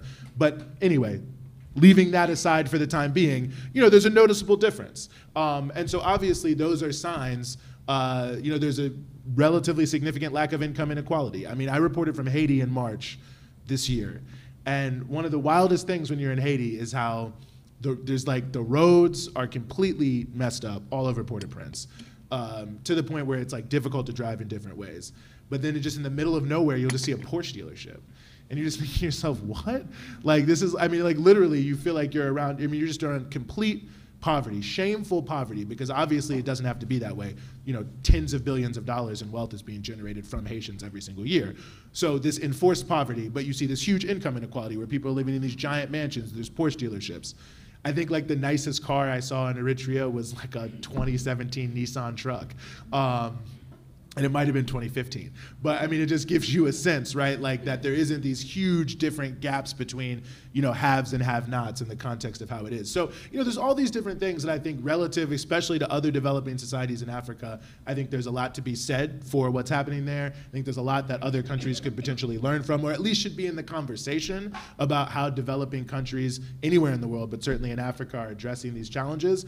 And again, I think everything's ripped from its context. I mean, and I think you'll see this, and I think this is hopefully a little bit of what will come out in our reporting, where we want to allow some people to speak for themselves, but you can look at the controversial issues like quote-unquote national service, right? And it's always said, oh, well, in Eritrea, everyone is like a slave, and they have to stay in the military for like X number of years. And I don't want to get into the whole thing now, and I don't want to presuppose a lot of our reporting, but you think about a lot of countries around the world where two generations of people now have been lost to mass unemployment. I actually remember in 2005 reading a study about Milwaukee in the United States, where 50% of people under the age of 30 had no job.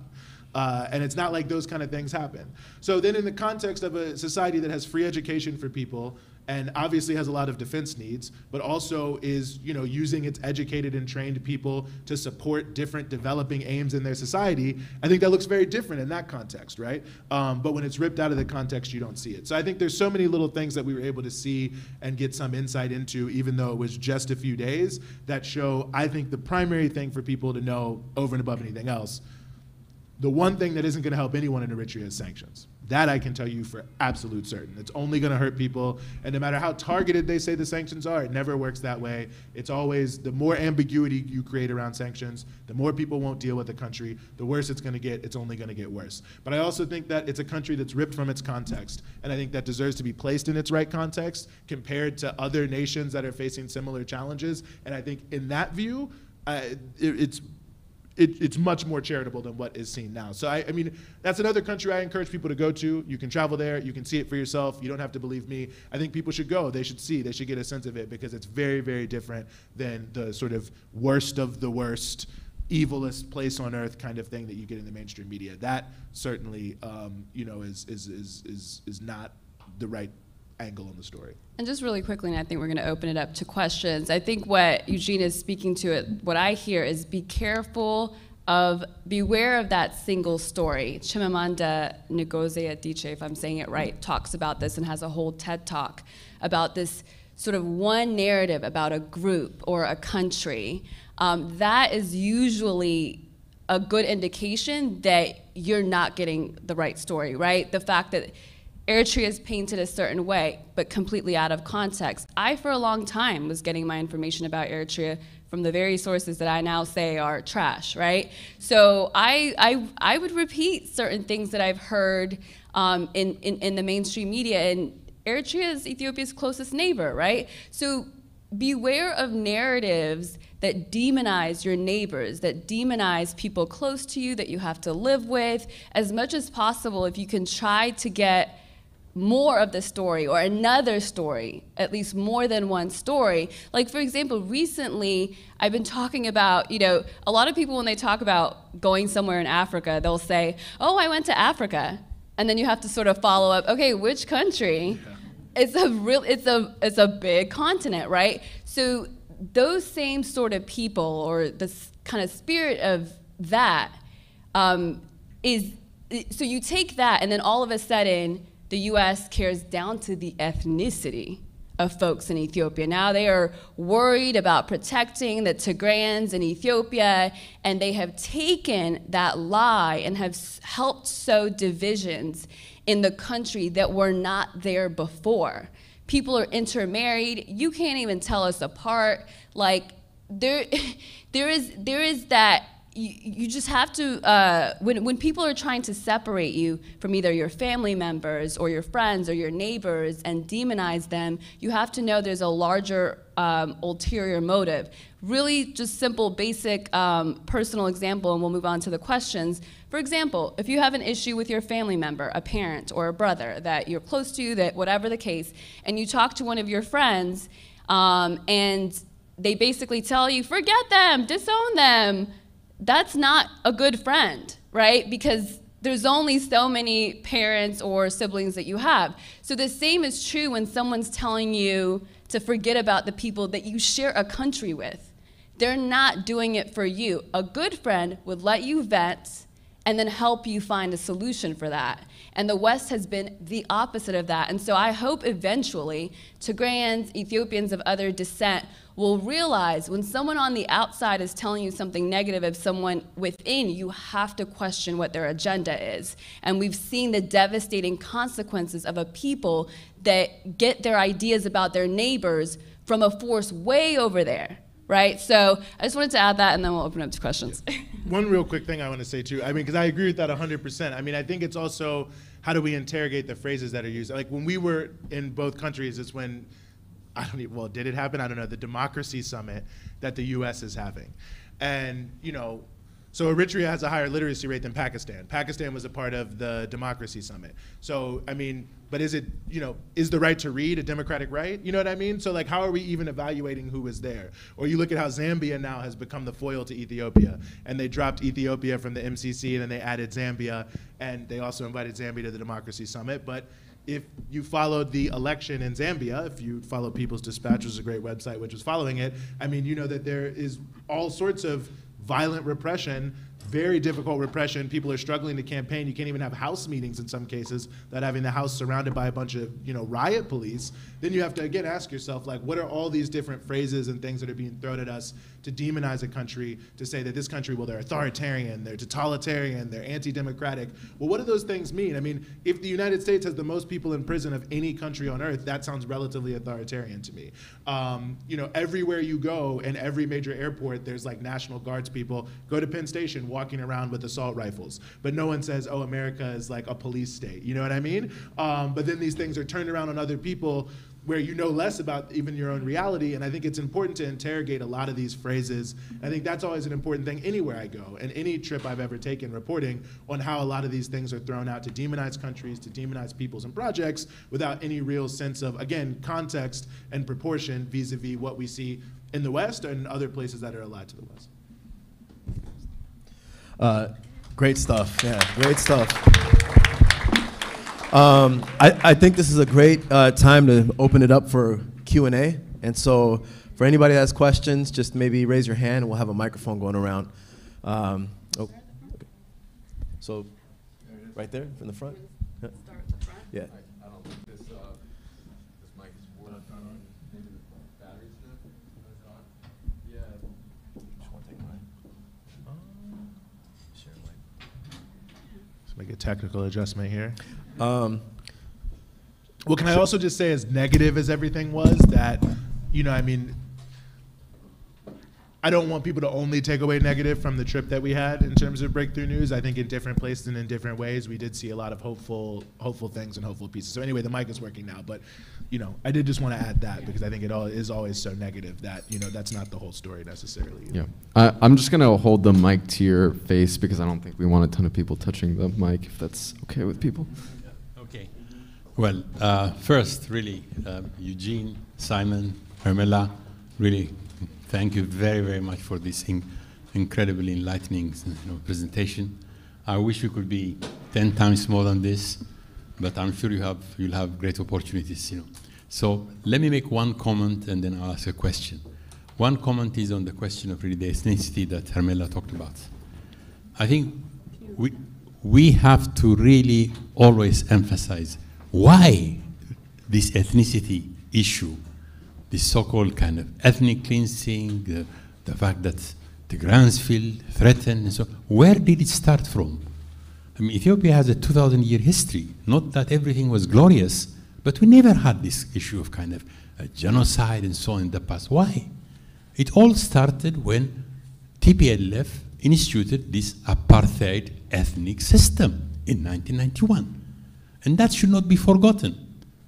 I mean, they are the ones who created this, which everybody was saying that these are the seeds. They are really putting the seeds for destruction in the future, and that's really what has happened over time. When someone lives from Tigray to quote-unquote Amara region, now you know that you're moving to a completely different region. In the past, you're moving from Tigray to Wello, from Tigray to Bagemder. So what? In Wello, you'll have so many Tigrayans, others living. But now, distinctly, of course, you're you are leaving your region. You know, it's this kind of division that they created over time. So obviously, when conflict happens, right, without any doubt, you know, the seeds of this kind of conflict leads to ethnic tension, so on. So just like the Western media does not talk about what is the origin of the current conflict, that the Northern Command was, it's always Abiy on November 4 sent his troops to Tigray. They don't. So the same thing about talking about ethnicity, they never talk about what is the origin. Why did the TPLF introduce this? And unless that is changed, no other country in the world has a system that is based on ethnic federalism. I mean, here, all of us, today we are New Yorkers, tomorrow we can go to California and become Californians. We just, you know, there's no one that tells us, no, you're coming from this group, you cannot go there. It's so basic, and yet nobody asks it, you know. So I think, you know, in this whole discussion, I hope you'd raise this. What is the origin? Why did they introduce this? Why did they create the seeds of conflict right from the very beginning? Deliberately they did it. You know? So that's kind of one comment. My question, next question, but my real question is, I think it was great that Eugene, you went to Ethiopia. I wish you had stayed a bit longer, but understandable, you have other things to do. Hermela, you'll be probably going soon, but again, you know, you're really doing a great job. The issue is, how do we break out of our circle? Because we are, I mean, what you say is great for us, you know, but we've got to tell others what is happening, you know. We always used to say, Fox News, you know, it has its captive audience, people who just don't listen anything except Fox News. So, I mean, they just are totally, we thought that perhaps, you know, if you talk about CNN, people are a bit more enlightened, but as far as Ethiopia is concerned, whether it's CNN or Fox, it's one the same. We thought that yesterday, Republicans were the ones who are just totally, you know, if the Democrats could come to power, to the administration becomes, we all voted, we all worked to elect Democrats, you know, what happens? The Democrats are in fact the greatest destroyers of Ethiopia right now. So in one sense, it is more, it's way beyond, you know, a label of a Democrat or this and so on. So my really point to you, especially Eugene, is you have been in Ethiopia. You have seen very few, the Declan Walsh and so on have not been. They just write. Is there any way that you can write to New York Times? As a journalist, you are a journalist, you know, I have been there. This is my story. Those of us who want to write, who send, nothing is published. They will never allow that. But I think you have a claim that as a journalist, you've gone there, you've seen it, and I think it's important if you could really write. Similarly, Hermela, Simon, and so on, really try to speak to different universities, to different audiences, to African Americans. I mean, our African American brothers, you know, I mean, we have got Gregory Meeks, who is the chairman of the Foreign Relations Committee here from New York, has not been willing to even talk to us, just to say, can we at least see you? He wouldn't even see us. I think you'll have probably an opportunity to say, I have been there. I'm a New Yorker. Can I at least talk to you? It may not be in person, it may be in writing, but beyond BT, I'm saying, you really to get out and get this information out. Same thing about Hermela. I mean, Mela Media, fantastic, but I know that you're making the rounds and so on, but what is the way of getting out to the general public? Because unless we influence the general public, unless there is pressure from these people, they will continue doing what they are doing. So again, really, thank you very, very much. It was really excellent, and we thank also the People's Forum for providing us this opportunity. Let me just tell you one more story. I don't know if we can have you one more story. We had a few other people who had hands. I appreciate you, but we gotta. Thank you. Gotta police it a little bit. Great comments. Do we want to take a few? Let's take a few before we come back around. Appreciate it, man. Hey, Gene. Hey, Mela. And hey, Simon. First, Gene, glad that you're here. That's one of the positive things, that you made it back safe and that you didn't have to take Southwest as a flight. So that's a good thing. Just real quick, the two questions I want to ask is, first for you, Gene, in terms of the percentage of the people that you interviewed and being in the country, in terms of the level of support for Prime Minister Ahmed, for even the TPLF, and maybe any other people in the middle or any factions, what's the percentage that you have for that? And for both of y'all, in regards to media colleagues like Nima El-Jabbar, Declan Walsh, in regards to not only mentioning them on Twitter, in regards to holding them accountable in regards to colleagues for any bias or blatant information, but other ways in regards to any public forums, if they had interacted with you before, in terms of maybe trying to ignore, only that they couldn't ignore, in regards to how you have other ways to hold them accountable for any clear bias information that they have. And that's it. Mm-hmm. Thank you. Maybe let's take one more right here in the front. Thank you very much.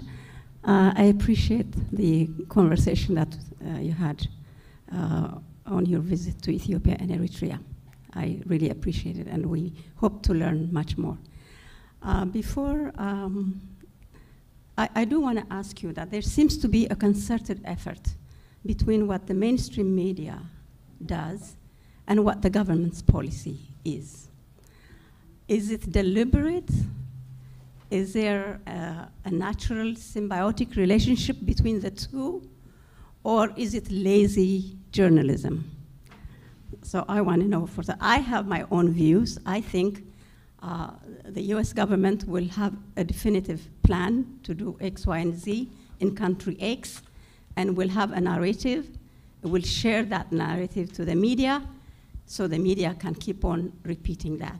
So in the case of Ethiopia, they deliberately wanted to support TPLF, which is a minority government, and that is not unusual, because in most instances, when we did a study in Africa for the 70s and 80s, the causes of conflict, usually what happens is that the previous colonialist government would pick a minority government, because that minority government is a sense of insecurity within the population.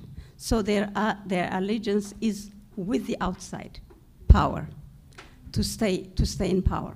For instance, if we take the example of Rwanda, the Belgians deliberately recruited and supported the Tutsis, and they also discriminated heavily against the Hutus.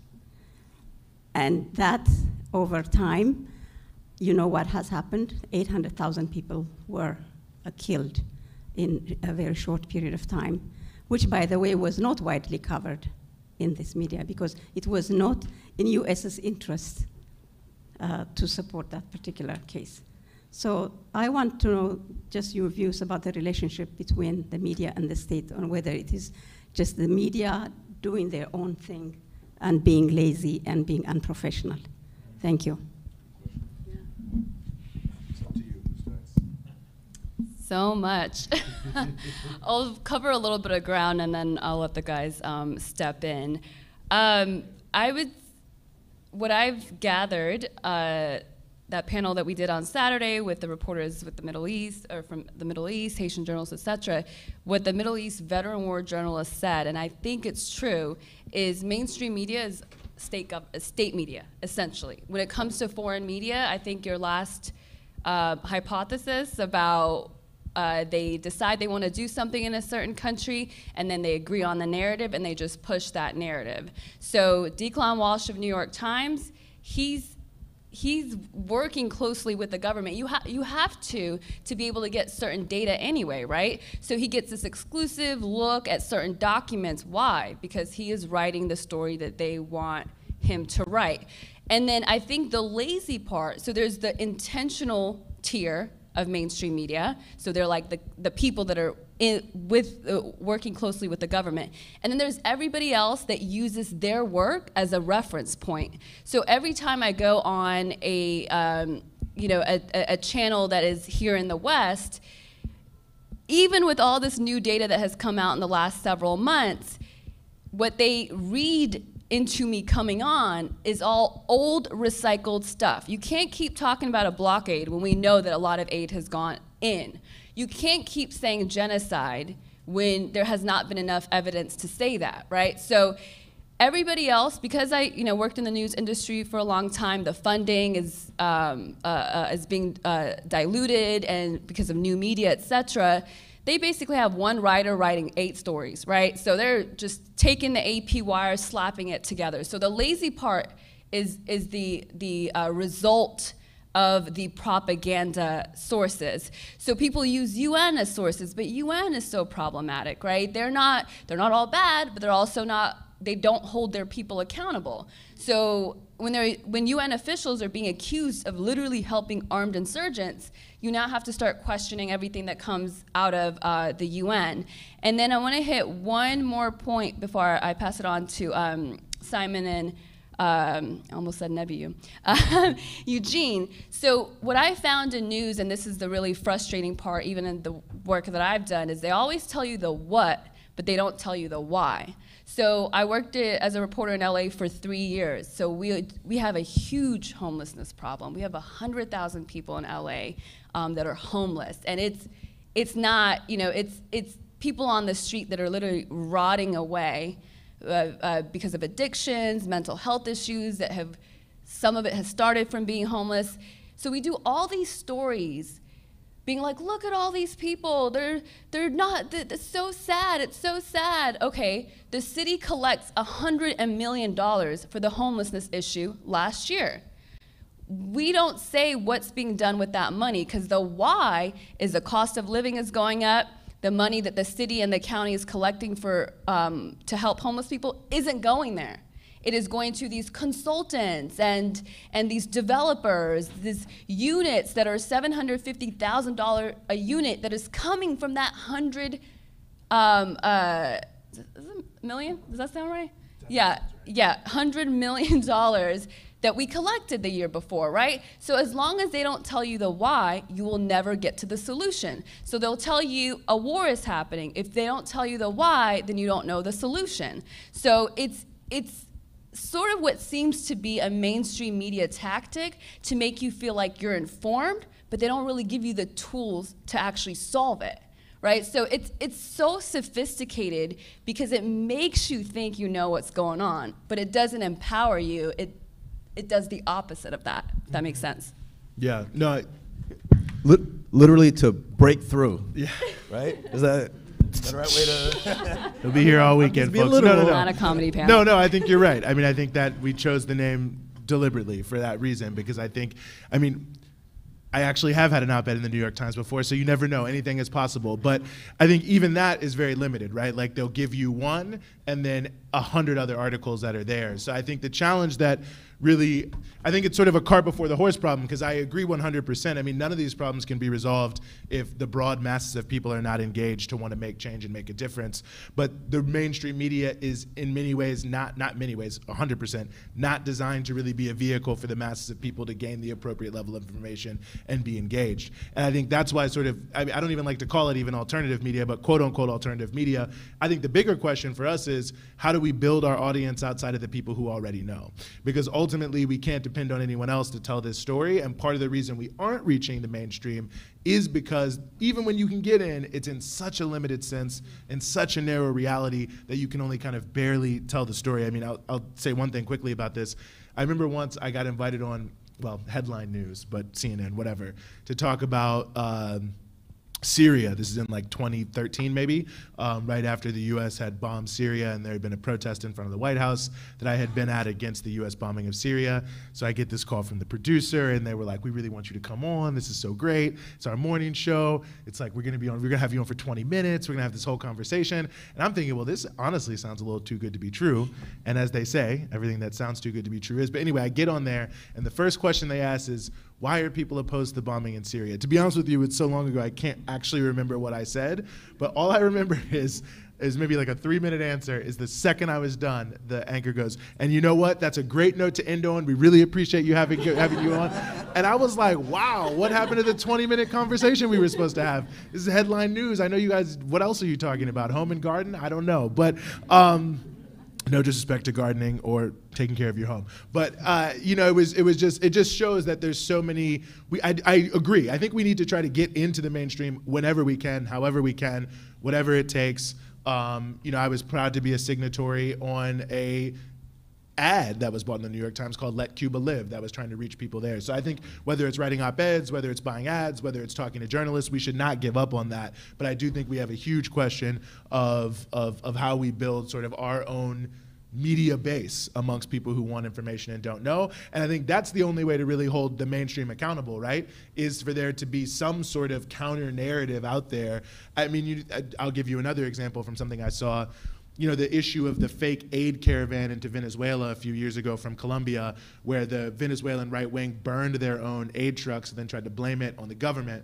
But there were so many people on social media that were just, I mean, it was obviously on video, them like torching the thing. But anyway, you could see it so clearly that it did change the narrative, and ultimately, even though they let a little time lag so they didn't get embarrassed, then you had the New York Times and the Washington Post come out and say, oh, well, you know what, the story wasn't what they said it was. And it wasn't because they wanted to tell the truth, but it was because there was such a counter narrative existing out there that they couldn't really continue to exist in a way without, in some way, shape, or form, acknowledging the fact that the sort of mainstream narrative, the one they'd pushed on the day, was not in fact true. So I mean, I don't know if we'll ever hold them accountable 100%, because to some degree they're accountable to who they need to be accountable to, and who's paying the bills there, and you know, the preconceived notions of the people who consume it. But I think it does at least create sort of a bar for accountability that is there. And I'll just say quickly too, to the point of, and I think this is just building on what you're saying, I think it's both deliberate and, in a way, like lazy journalism on these issues is deliberate, right?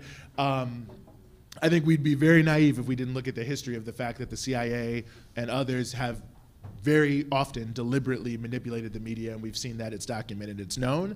But I think this is something that's been brought up, you know, by many different people. I mean, obviously, you know, Noam Chomsky in Manufacturing Dissent, but it's also been brought up by Robert McChesney in a book called The Political Economy of the Media, Michael Parenti, that to some degree, like, just the very fact that people are willing to accept certain biases from certain sources. Like, if the New York Times said it, if the State Department said it, these people said it, then it must be true. Like, I don't really need to corroborate it anymore, because why would they lie? Why would they do all this? Like, that in and of itself is baked into journalism as a profession. What you should consider legitimate, what shouldn't be considered legitimate. And that's kind of baked into the education you get, not just as a journalist, not just in college, but in high school and middle school and elementary school, in terms of what sources, what people are held up as legitimate. And I think the preconceived notions and biases that make people say these are legitimate, credible sources builds into a lot of that lazy journalism, but that's not really an accident. It's exactly what they think they should be doing because of the definitions they've been given of credibility and other pieces like that. So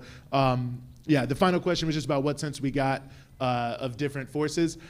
You know, it's tough to say. One thing I can say is from everything I saw, there's very little support for the TPLF outside of their core base, that's for sure. And a lot of people with many other differences are definitely united against the TPLF. And that's one thing that I think is notable, is that the sort of hatred of the TPLF and the opposition to the offensive tends to be a bridging factor over a lot of different other pieces that are there. I think there's a lot more to be said about that.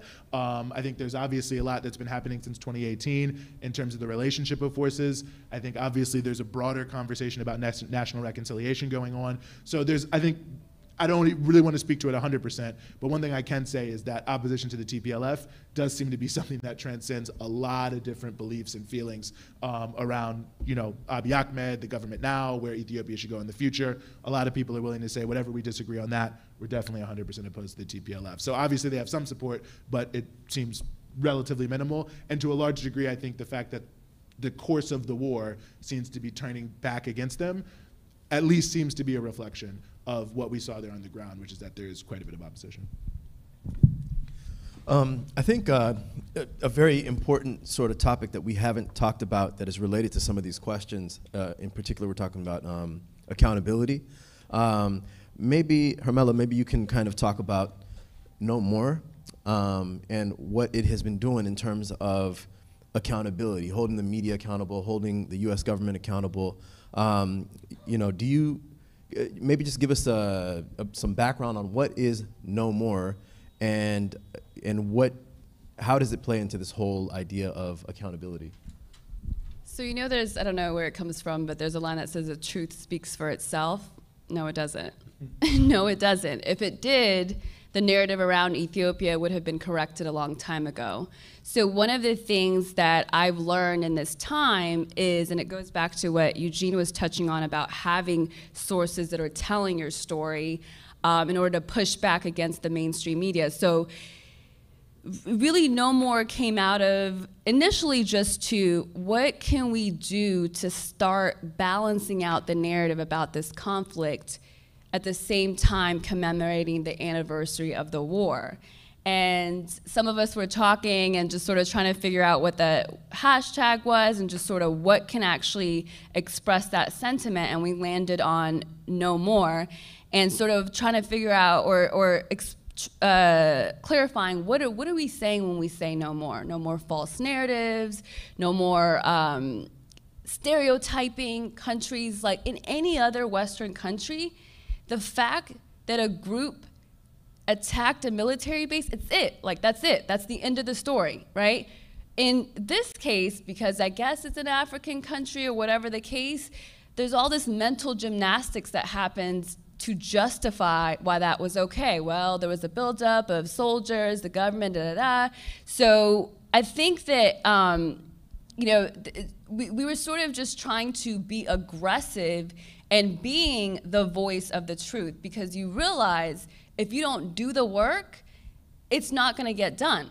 Mainstream media has to be forced to tell a different alternative story. And it goes back to, at some point, I would like to start referring to mainstream media as like government media or state media, because it goes back to language. You legitimize something, okay, they're mainstream and everybody else is alternative. Well, the truth is some of them are literally state media. In a different country, you would call that state media. In Ethiopia, every media channel there is called state media, whether they're really state media or not, right? So I think that really pushing back in a qualitative, substantive way. I think that Ethiopia has a long way to go in terms of doing some strong journalism. So one of the frustrations that I have with some of the media there is, you know, even folks that are really trying to do the right work, I see them interviewing IDPs, et cetera, and they don't go all the way in on the questions. They kind of do surface level and they back out. And there's something about, I don't know if it's a cultural thing or a language thing, it's very modest, it's not, you know, very initially expressive. These people have been traumatized as well, so you have to pull the data out of them, and you gotta be specific. So doing one story, I ask a million questions on a given day. On something this big, reporters in Ethiopia, media have to be very diligent about getting all the details about a story, right? That is what helps you gain credibility. If you're doing some vague, like, you know, vague work, even I go, what, is that true? I cannot repeat that story because I'm not confident in the way that you investigated it. So ultimately what it is people have to take part in telling their story. The struggle with Ethiopia is we did not have that media infrastructure in place that was done well, that was, you know, that had a global stage to be able to push back. All you saw is people on social media being frustrated, being like, that's not true. Okay, so what is true? And you need to package it in a way that someone who only just kind of cares can take a couple of minutes and see a story, as opposed to having to watch something that's an hour or two and the quality is kind of questionable.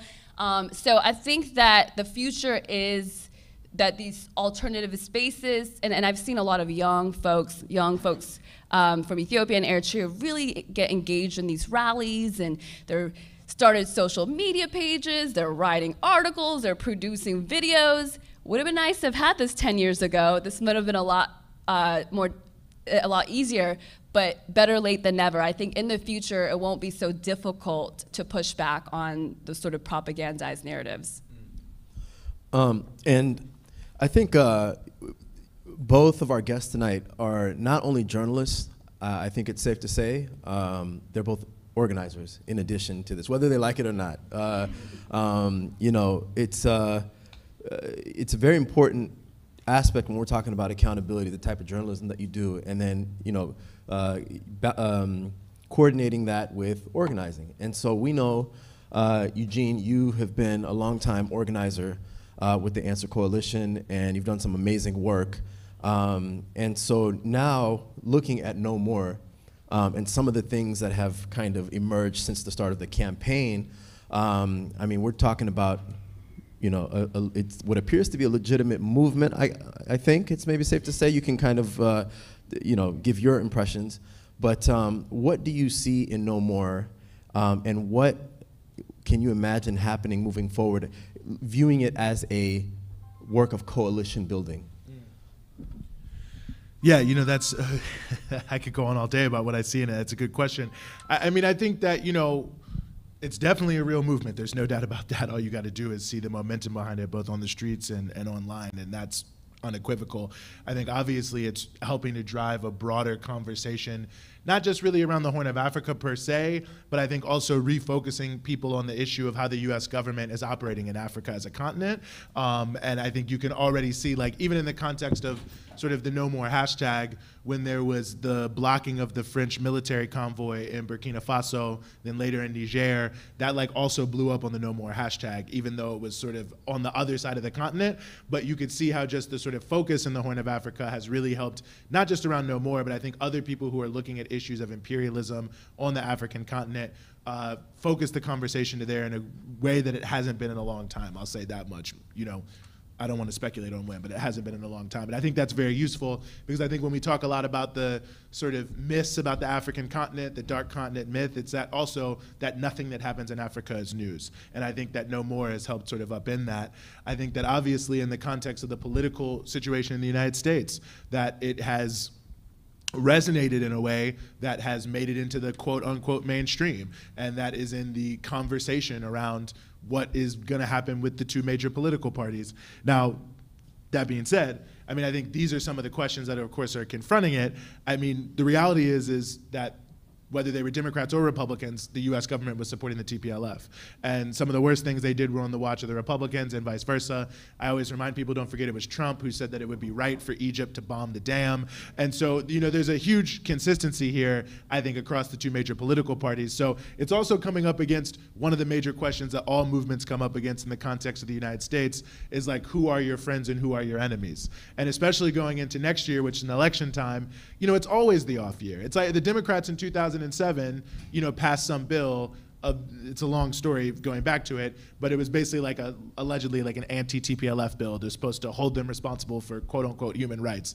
And then of course when they came in, they did the exact same thing the Bush administration had been doing. And in fact, when you read WikiLeaks, they're actually talking about how, well, we don't know, there's such an irrational fear amongst the government, you know, Melis and his friends, that we're gonna care more about human rights. And we keep telling them, no, we don't really care. I'm paraphrasing, but that's basically what they're saying. But you know, now everyone is gonna be a friend of Ethiopia next year, right?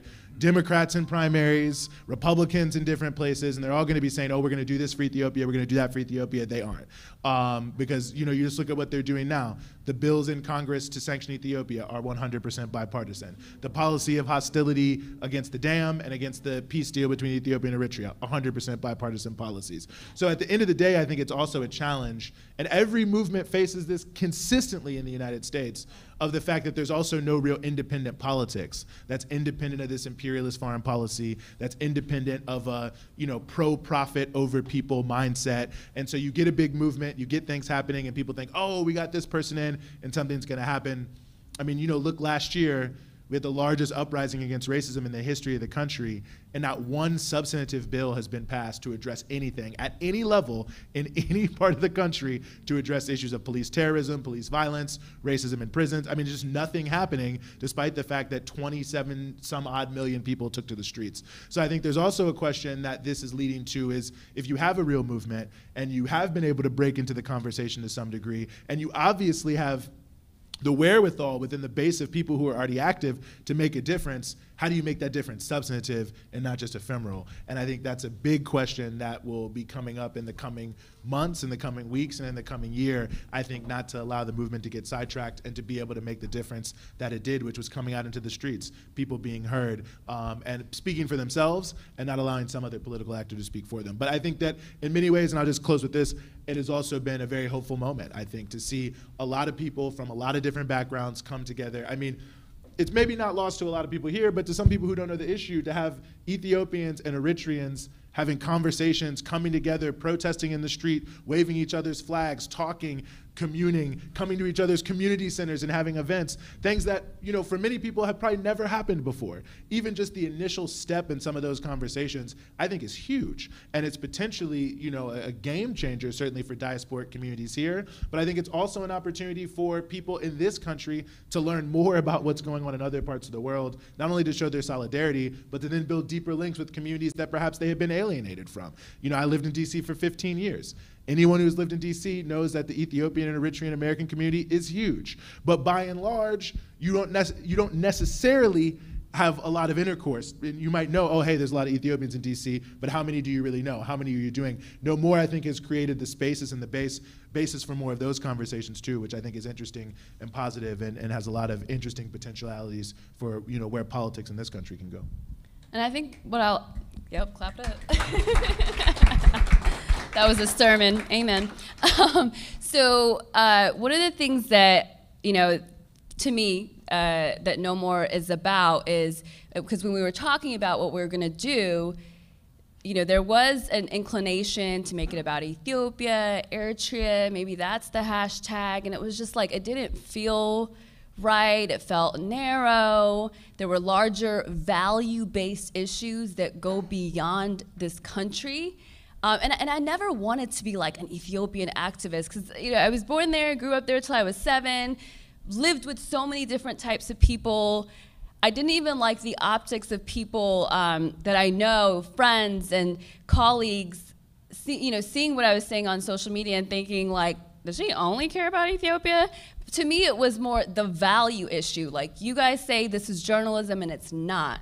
So there could be any other country that's facing this. If I knew enough about it, or if I was engaged enough for whatever different reasons, I would feel the same way. So I think that this also speaks to, you can't just care about it when it comes to your community, right? One of the things I've noticed as a reporter is most protests, and I think Black Lives Matter has broken this pattern, only include the people in that community. So there's a war in Ethiopia, just Ethiopians show up. There's a police shooting, not usually, like I said, with Black Lives Matter has changed that, but for a long time it was just like, Black folks just showed up, right?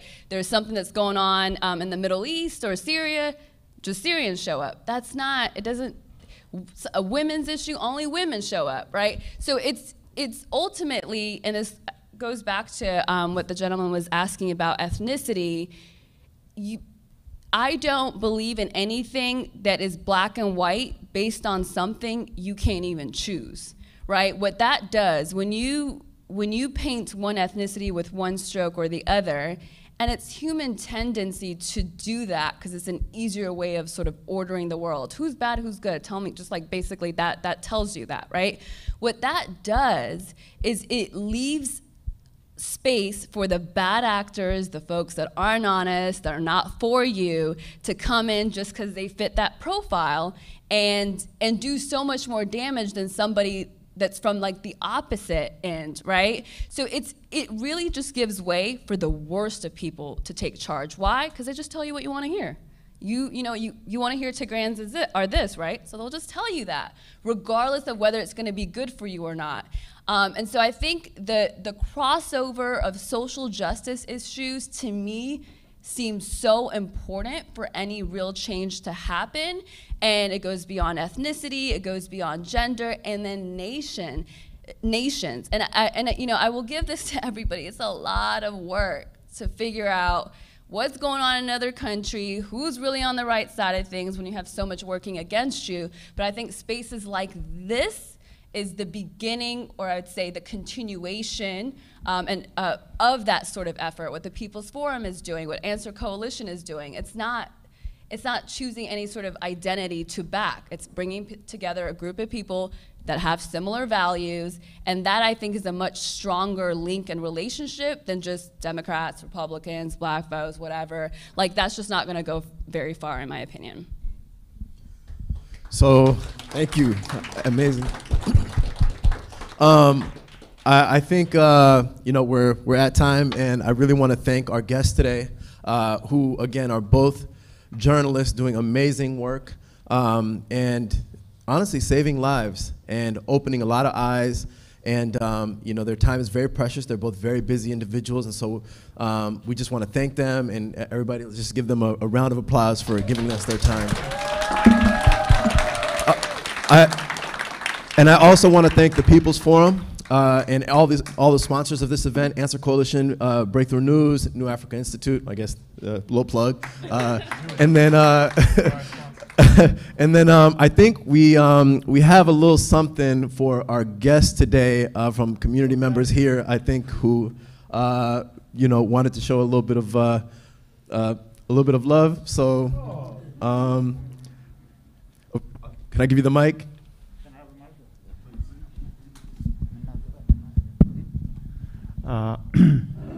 I just want to say thank you to the People Forum for arranging this stage for us and inviting us to meet this great two people, Ethiopian and a friend of Ethiopian.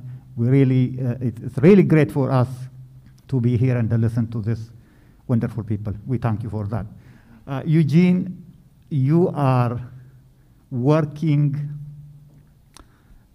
I'm not a public speaker, but I'm trying to speak something. You are working beyond and above for Ethiopia and all Africa. We really thank you for that. We really want you to do that in the future. We appreciate it. We hope you're going to do it again and again. Hermela, you are a voice for voiceless Ethiopia. You are also a loud voice for Ethiopia. We just cannot get enough of you. Always, we are appreciating what you are saying, what you are doing for our country. We really appreciate that. People cannot get enough of you. We cannot get enough saying thank you, always thank you. We really appreciate that. So we just brought a little gift for Hermela and our good friend Eugene.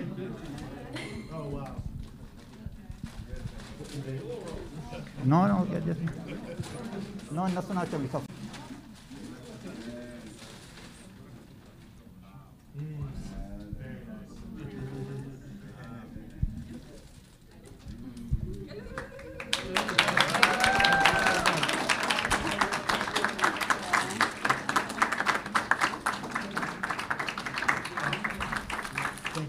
Thank you.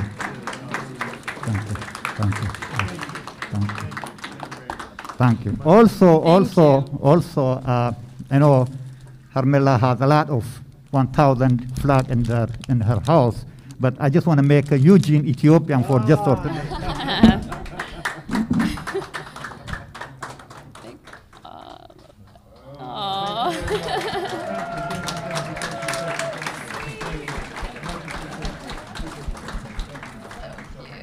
Thank you, everybody. Yeah, well, hey, second home. Global citizen. Also, Simon, you are a good friend of us. You are a very good friend of Ethiopian community people. We really appreciate what you are doing for us. For tonight, all we have to say is, we love you, thank you. I'll share my flowers. Thank you, it's so sweet. Thank you, everyone. Thank you for coming out, and be safe tonight. Excellent. Thank you. Oh, yeah, sure. Oh, man.